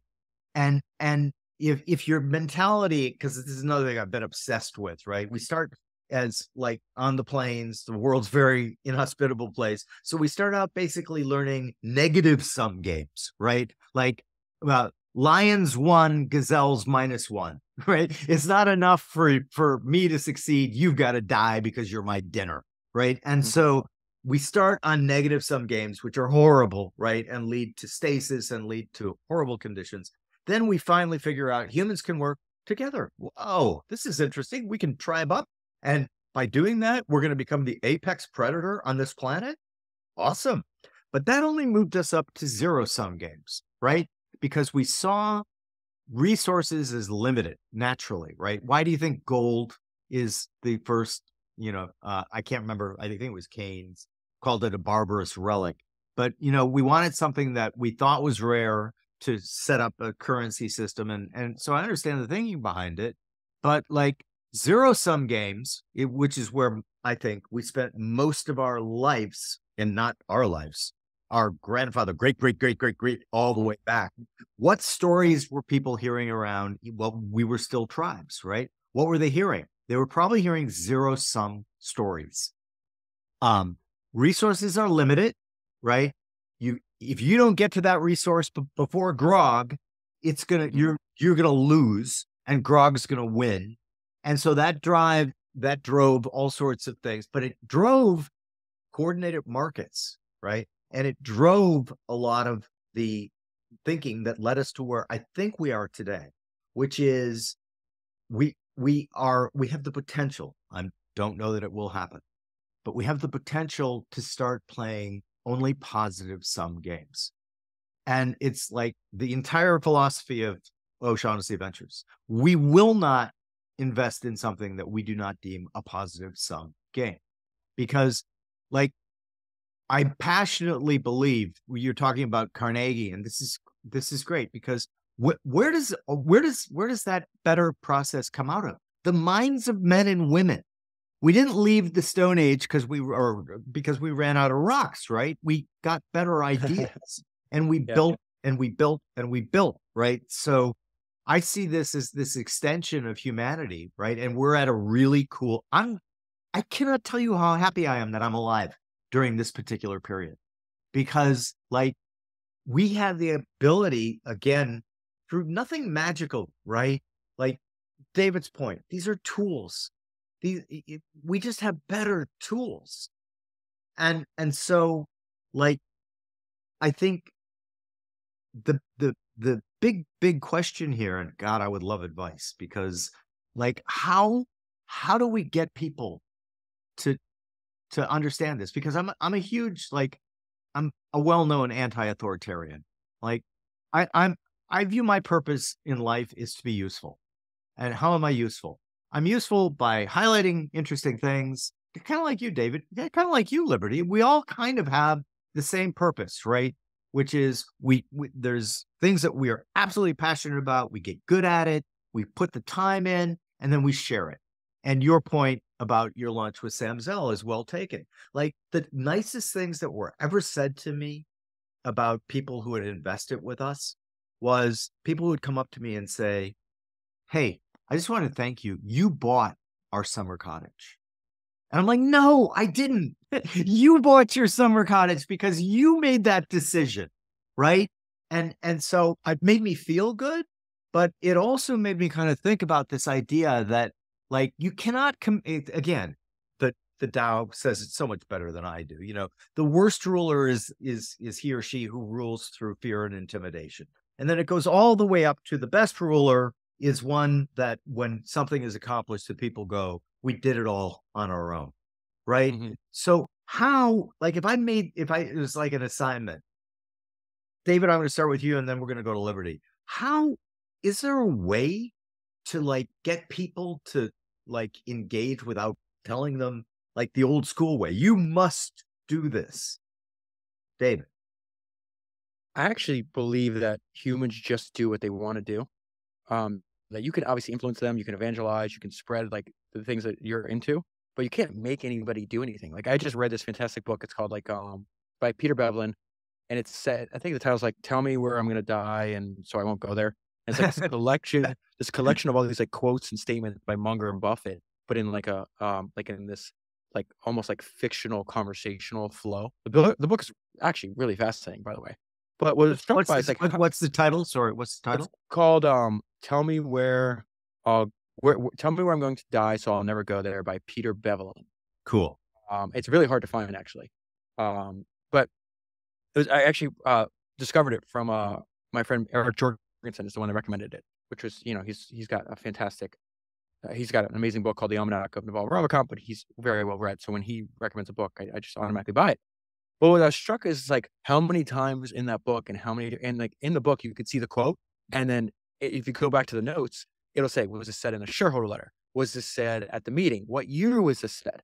And they were remarkably consistent over and over again that they said, in our 60 years of experience, we were always unsuccessful while trying to change somebody's mind, right? Like, you can't force it on people. Like, there's a reason that you're attracted to what you're attracted to, like why your eyes light up about certain technologies. Same thing with Liberty. The reason that I recommend Liberty's newsletter and the reason I pay for it is because he does a fantastic job curating things that he's interested in. It's like, but there's no one telling him, "Hey, Liberty, you should write about this in the newsletter." He just, something's speaking to him. And I don't actually understand this phenomenon. The best quote I've ever heard on it is Jeff Bezos saying that, like, we don't choose our passions, they choose us. Right? And I don't know how to infect other people with your passion and other just sharing it and explaining on like how I try to do with the books and the podcast. It's like, this idea is amazing. Like this, I find this story like of a young Ralph Lauren, go back to that, is like really inspiring. The fact that the reason I looked for a biography on Ralph Lauren, let me give you an example, Jim, is I watched this documentary on HBO on Ralph Lauren. It's called Very Ralph. It came out like 2019. And I had known the brand, didn't know the story. But in the very beginning, it talks about, first of all, I didn't know he grew up with like no money. He grew up sharing one bedroom with two older brothers, right? So it's like not only do you not have your own room, there's three of you in there. Then he goes on his own, gets married real young. His wife is 19. I think he's 24. She's like we had a mattress on a floor in a shitty apartment in New York. The L train ran above our head. And that's where they're living when Ralph jumps and takes this very risk, this huge risk saying, I don't want to work for other people. Like, I'm going to build my brand. And he starts out doing these ties, which I mentioned earlier. But the reason that he's so appealing for me, and the reason I wanted to read a biography of him, was because just what he did next. He goes to finally gets a meeting with Bloomingdale's. Bloomingdale's like, we love your ties. We're going to place a big order. Remember, he's got no money this time. They're like, okay. And Ralph's like, that's fucking fantastic. But you have to take your brand name off and put our name. And he immediately packs up his ties and says, no, thank you. I'm building my brand, and leaves. And I say on the podcast I just released, it's like, it's one thing to turn on an opportunity when you're already rich. It's completely fucking different when you have a young wife, you're living in a shitty apartment, you have no money, and you don't even have a business. You have a fledgling business. And for him to still say, no, this is my passion. It chose me when I was a young boy, and I'm going to see this passion through. So I don't necessarily think there is an answer to the question other than what we're already doing, which is like through your podcast, through your Twitter feed, through your constantly evangelizing, through Liberty's newsletter, through my podcast. It's just like, hey, this is a cool idea. Look what this person did. What if you took that idea and applied it to your life? What's your version of build? Like, I don't want to be a fashion designer, but I want to take the same, just like I don't want to build a steel company, but I take principles through Carnegie and Ralph, and it's like, but I'll apply those ideas to my business, which is podcasting, which is why when we had lunch, I was like, oh shit, I didn't know anything about stability diffusion or stable diffusion, stability AI. And I immediately said, I was like, oh, that's a tool. How can I take the 400 hours of audio that don't have video content on it and like have an AI automatically animate it and maybe cut it up into 30-second or 60-second clips to spread it all over the internet to then point back to the source material where it's like, hey, if you listen to this podcast, it might make your life and career better. So that's my, I can only say like my answers to those questions through my actions. And like, that's how I'm like, those are my actions. Agree. Liberty, how about you? I agree with David that you can't, on the individual level, it's very, very hard to make anyone do anything. But if I look at it from a different angle, I think this great reshuffle, right? The internet, these loose network, well, the networks are everywhere now. And I feel like if we go back, almost all of humanity, it was rocky ground, right? So if you were creative, you were trying to plant some seeds, and nothing grows there. There's gatekeepers, you don't have access to people, data, knowledge, inspiration. Like it's very, very hard. And I feel like what's making it less zero sum and what's going to convince people today is that the ground is much more fertile. Not to mix metaphors, but these icebreakers we talked about, right? Some people could go through anything and still succeed. And so back then in the 50s and in the 1800s, whatever, some people could still figure out a way to come out on top, right? Teddy was going to go through like buffaloes and cavalry chargers and anything. He was going to go down the river that nobody had rafted on. He was going to figure it out. But most people are not like that. They still have great ideas. They could still do great things, but there are too many obstacles. Like, I'm not part of the Ivy League network. I don't have capital. I can't buy machines. Like, too many things stopped them, so they didn't, flourish and create this non-zero sum kind of society, right? That's why all the gatekeepers had to appeal to only the center of the bell curve, right? Because when there's only 3 channels, the way to maximize viewers and money, well, you appeal to the very center of the bell curve distribution, and everybody who's outside of it, well, they don't feel spoken to, right?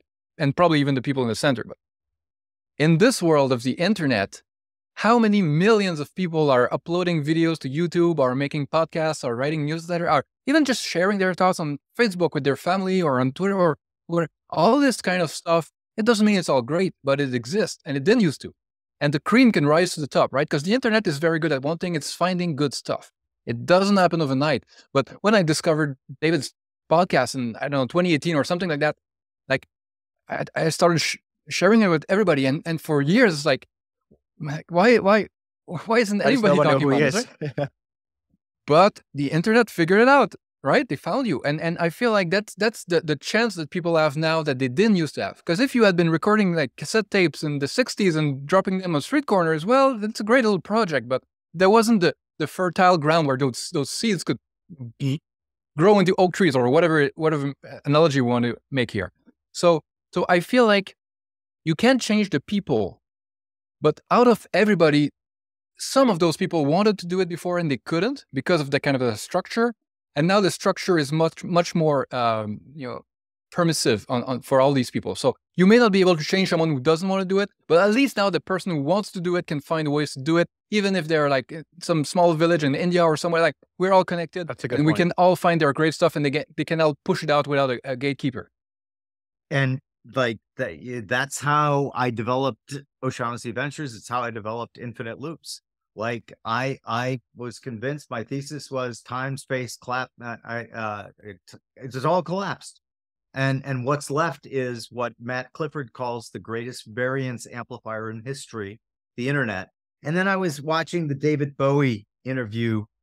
Side note, Jeremy Paxton, the guy who's interviewing him for the BBC, I gave a speech there in like, I can't remember, 99 or 2001. Anyway, I didn't know anything about this guy. And he's like famous in the UK for asking brutal questions. Right. And so like I'm sitting at the dinner beforehand and a guy comes up to me, the guy who sponsored me giving the speech, and he's a Brit, and he's like, "So you've done your homework on Jeremy, I hope." And I'm like, no. But the point I want to bring back, it turned out great, and he asked really great questions.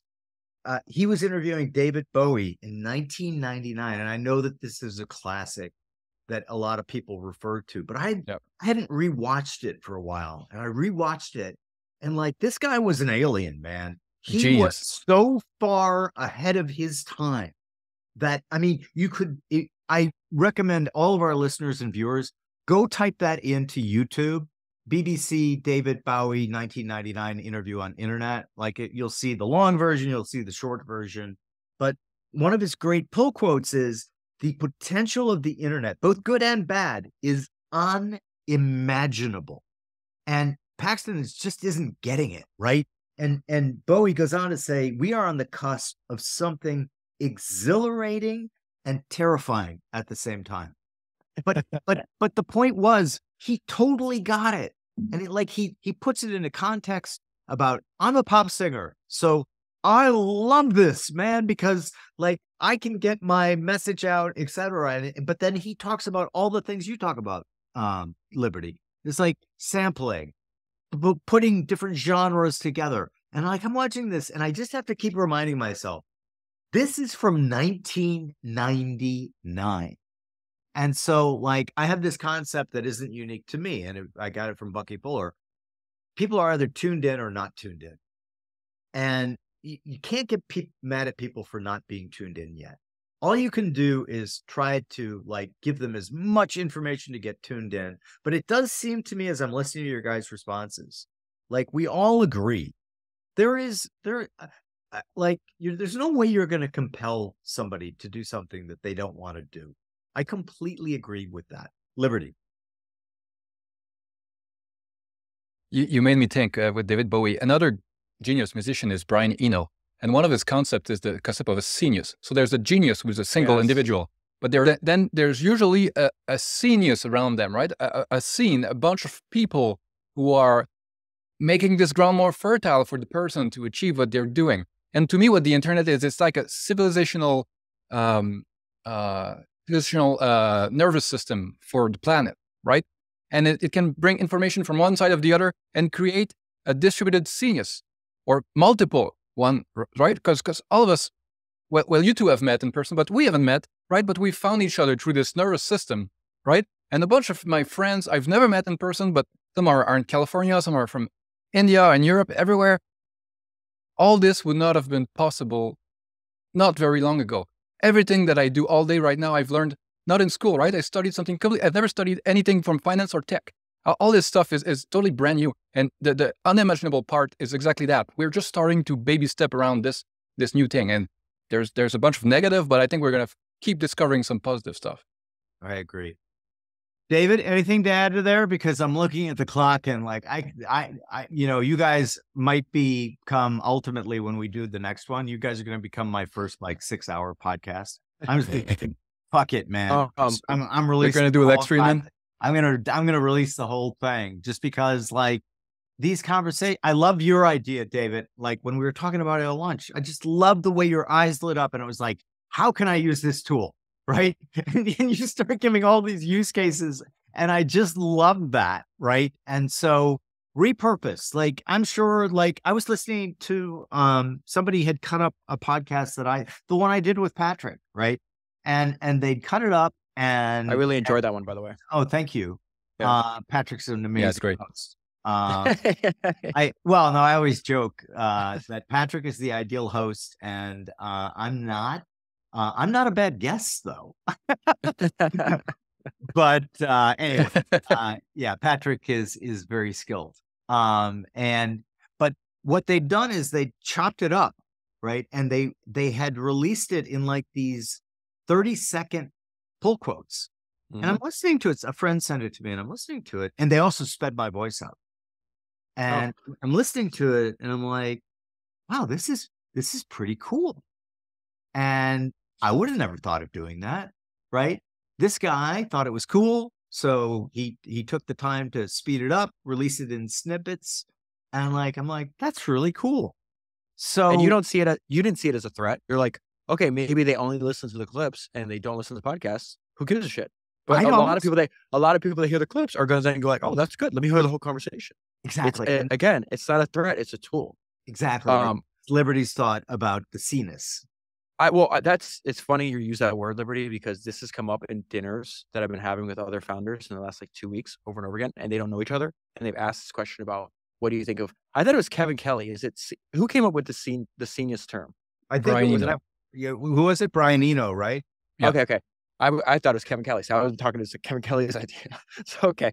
So I'm very skeptical when people say, oh, like this time is different, because history doesn't repeat, human nature does.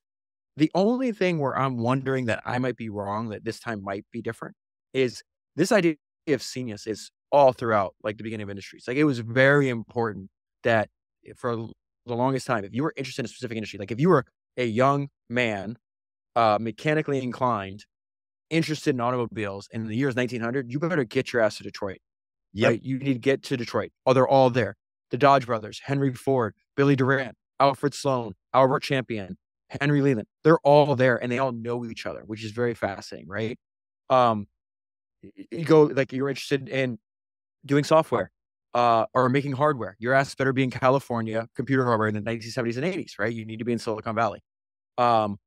If you were interested, I actually got this idea that Enzo Ferrari is the one that crystallized how important this idea was, because the longest single book I've ever read for the podcast was actually, it's over 1,000 pages. It's a biography of Enzo Ferrari.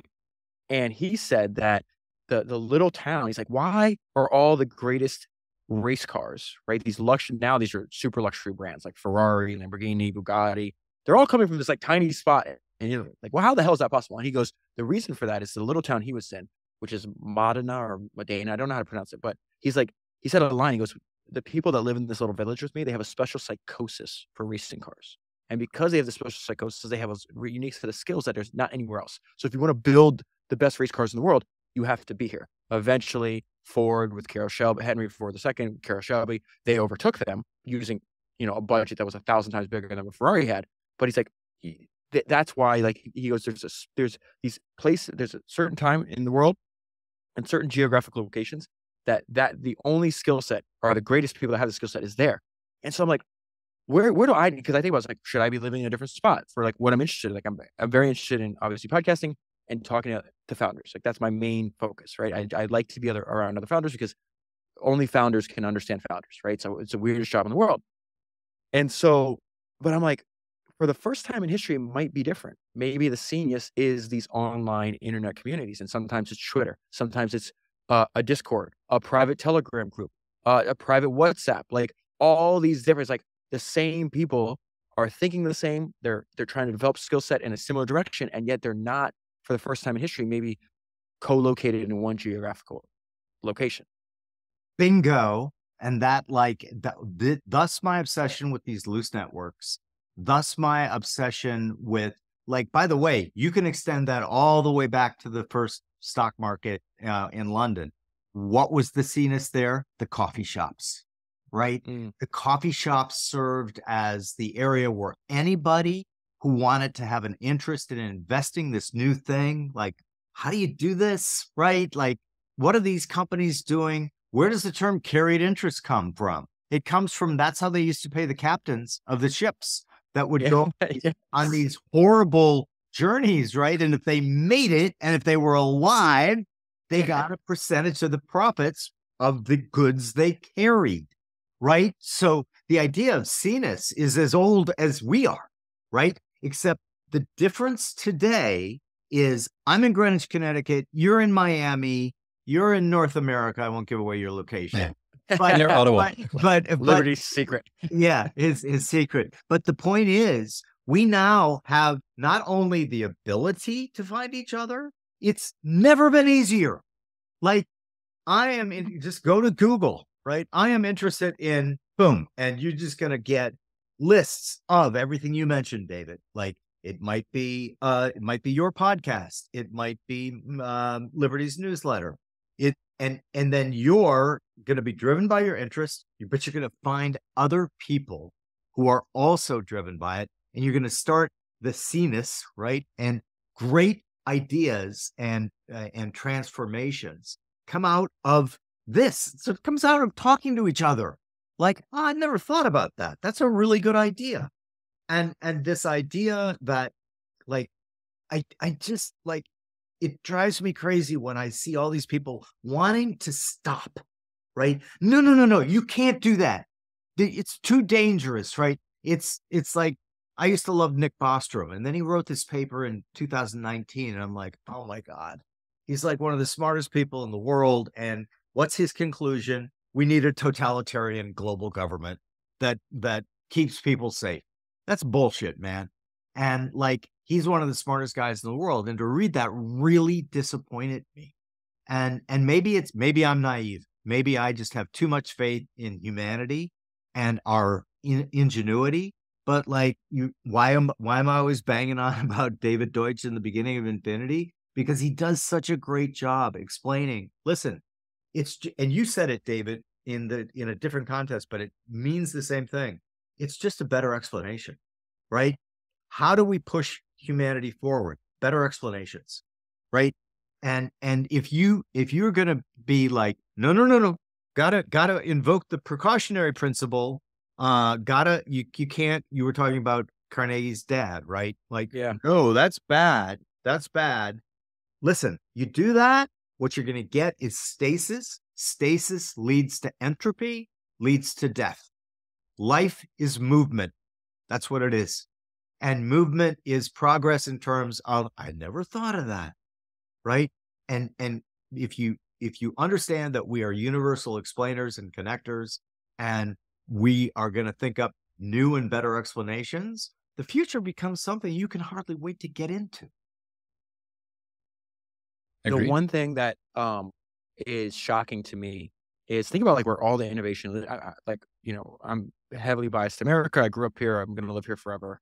Like all the innovation in the last like 2 decades hasn't happened in the physical world. It's all happening online. And the reason I think about this is because the absence of gatekeepers. And so when you go back and you read the fucking crazy development, the economic development post-Civil War, right? You have that huge economic boom. You have the largest economic boom in American history comes post-World War II. And just the abilities that these people had, they could literally change the world around them. They could build roads, bridges, skyscrapers, ships, planes, physical technology. We couldn't even make fucking masks during the pandemic. Like all we have, we've become a society of, if it's in the physical world, no, you cannot do it. Like that's the one thing I don't know what the solution is, because the bureaucracy has just compounded over generations after generation to the point where it's like, nobody was telling these people no. They're just like, oh, I could build a railroad. I'm going to build a railroad. Like they did it in collaboration with the government, because the government would give them the land grants, right? Because like this was important. This is a network. And if we do a transportation network, then we're going to build wealth. Then same thing. They let them build the telegraph lines, which is the first, nationwide communication network, right next to the railroad lines. Because why? Not like you get somewhere faster, that's going to increase our economic ability, but also you can communicate faster. And then the internet has been this huge explosion. But like, where's the physical? I feel like, you fly into Miami International Airport, and I'm like, this is like a third world airport.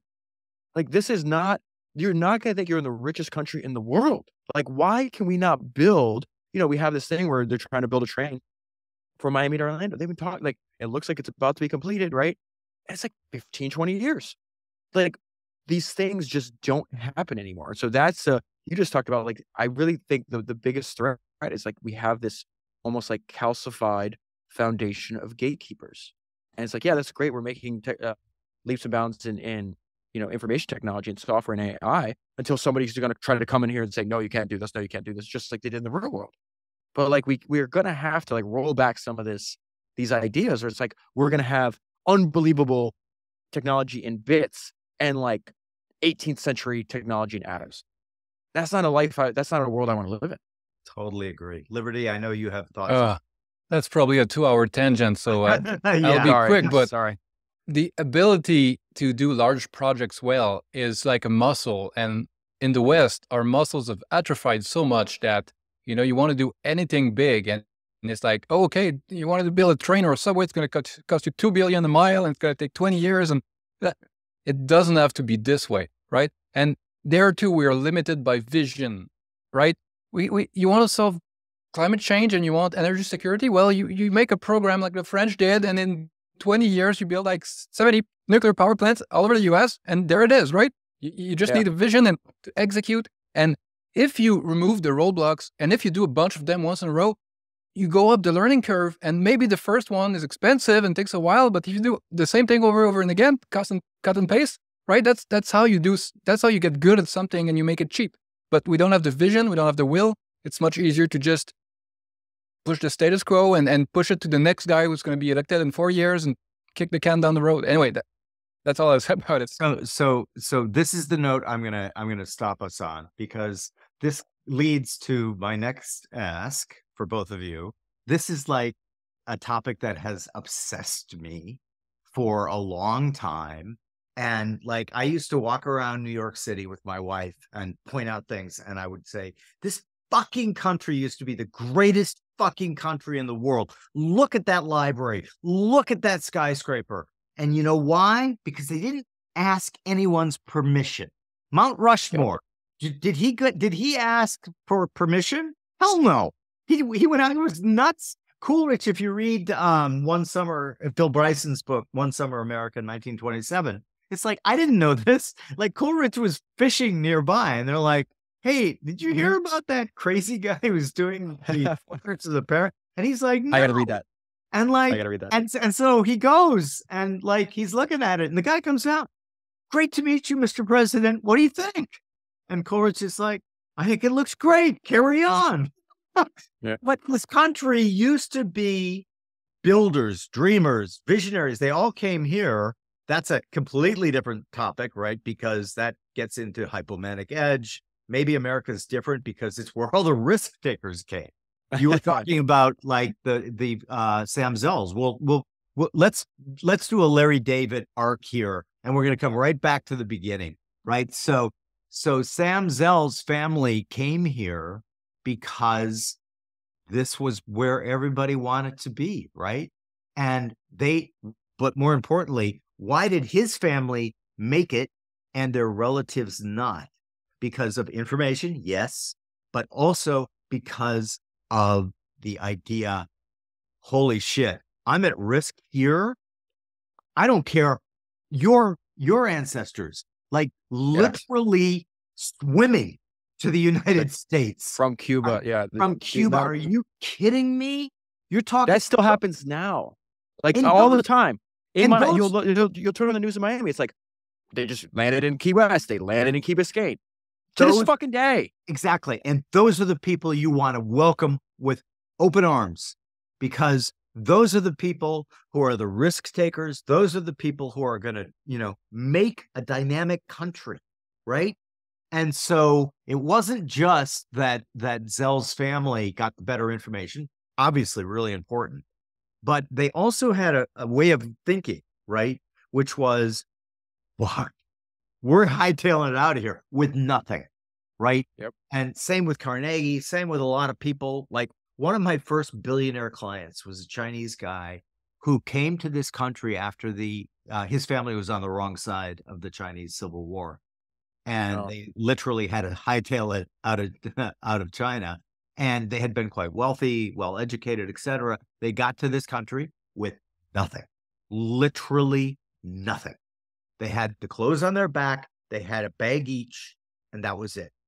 And yet in this opportunity America, he figured out a way to become a billionaire because he was obsessed by certain things.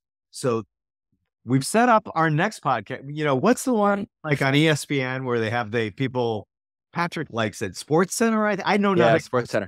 I don't know anything about sports. So this is going to be like Idea Center. And I just think that alone is another 2-hour podcast, because I think we could have a great conversation about it. So I've asked you both the question before, but I want to see if you come up with new answers. So we're figuring out, how do you get people, right? And we all agreed, you can't force anyone to do anything. But if we can incept them, one of my favorite movies, by giving a magic microphone, and you get to speak 2 things in it, and the next day, all 8 billion humans on Earth currently wake up and they think, I just had this great idea, and I'm going to do, you got 2, Liberty, I'm starting with you. I'm going to recycle something I mentioned, but I think it's important enough to be mentioned twice. It's the explore and create framework, I guess I'll call it. And I think it's important to have both, because they're self-reinforcing. I think one makes the other better and vice versa. And you get more velocity when you have both, right? So if people could just wake up and feel like, I've been kind of stagnant. I've been kind of doing the same things. I need to try new things. I need to, find new inputs, right? Meet new people, try new fields, go read a book about cosmology or evolutionary biology or music, right? Go read something about Bach or something, right? And then make something with that. Share it with someone, write a book with your kids, write a Substack, right? Make some podcasts about it with some friends, right? Just, even if nobody listens, there's the act of creation. It's like the act of writing. Like writing is thinking. You think you have an idea until you try to write it down. Then you realize how little you know, right? And how many steps you were skipping, and how many, right? When you know someone is going to read it, it's very different than when it's going in a drawer. So when you know someone's going to read it, you think about it much more carefully, and you try to think about the counter arguments. And so this creation and exploration, go for it, man. And I'm not incepting someone. I'm trying to incept the person listening to my words right now, right? In their AirPods or something. Go do it. I'm talking to you. Love it. David? My first request would be, find people you're interested in and read their biographies. I promise you, I really believe with every bone in my body that it will feed your mind and it'll nourish your soul. It doesn't have to be entrepreneurs. It can be anybody that you find interesting. Because the reason my podcast is it's called Founders and Not Companies, is because we identify with humans. And even if you don't know what it's like to be an Olympic athlete or an explorer or a business person or an inventor or a scientist, it doesn't matter. You're going to empathize and identify with their lived experience, and it's remarkable how close their lived experience is going to be with you. So that's the first request. If you don't know where to start with the book that me and Jim both read and we both love, River of Doubt. It's a fantastic biography of Theodore Roosevelt. It is excellent. You'll get to the end of the book and you'll be fired up for life. You'll have ideas. You'll be and think about one good thing about the book is you see how struggled, how much struggle he endured in his life. Didn't let it stop him, kept going, almost died on that trip, survived. That inspires me. It fires me up. The second ask would be subscribe to Liberty's newsletter. I am extremely, I'm serious though. I am extremely myopically focused on I read books, I read biographies of founders, make podcasts, talk to founders. That's my work life. Outside of that, obviously I'm spending time with my family. As soon as we get off this, I told you before, we're going to take our kids to Disney, literally getting in the car and going now. But what Liberty does for me and would do for anybody who reads his newsletter is he is such a fucking curious person. And it's not focused on just one thing. He's got all these interesting ideas. He surfaces so much. It's almost how popular newspapers were back in the day. It's Liberty is my personal newspaper because I've read it for a long time. I trust his judgment. I know he's not going to waste any of my time. And he's going to surface all kinds of interesting shit. And it just not only do I learn when I read it, but he saves me, I don't know, probably 100 hours a month. Because he's just here's the interesting stuff. I did the work for you. Just read this thing. So that would be my second ask. I love it. And I feel exactly the same way. And that's why I'm so bullish on curation in the future.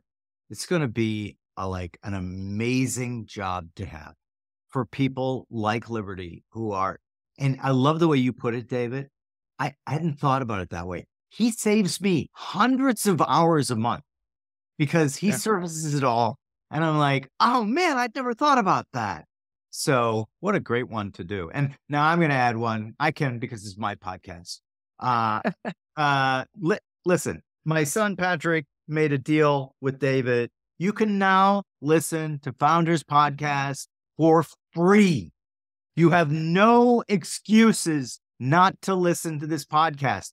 I never listen to podcasts twice.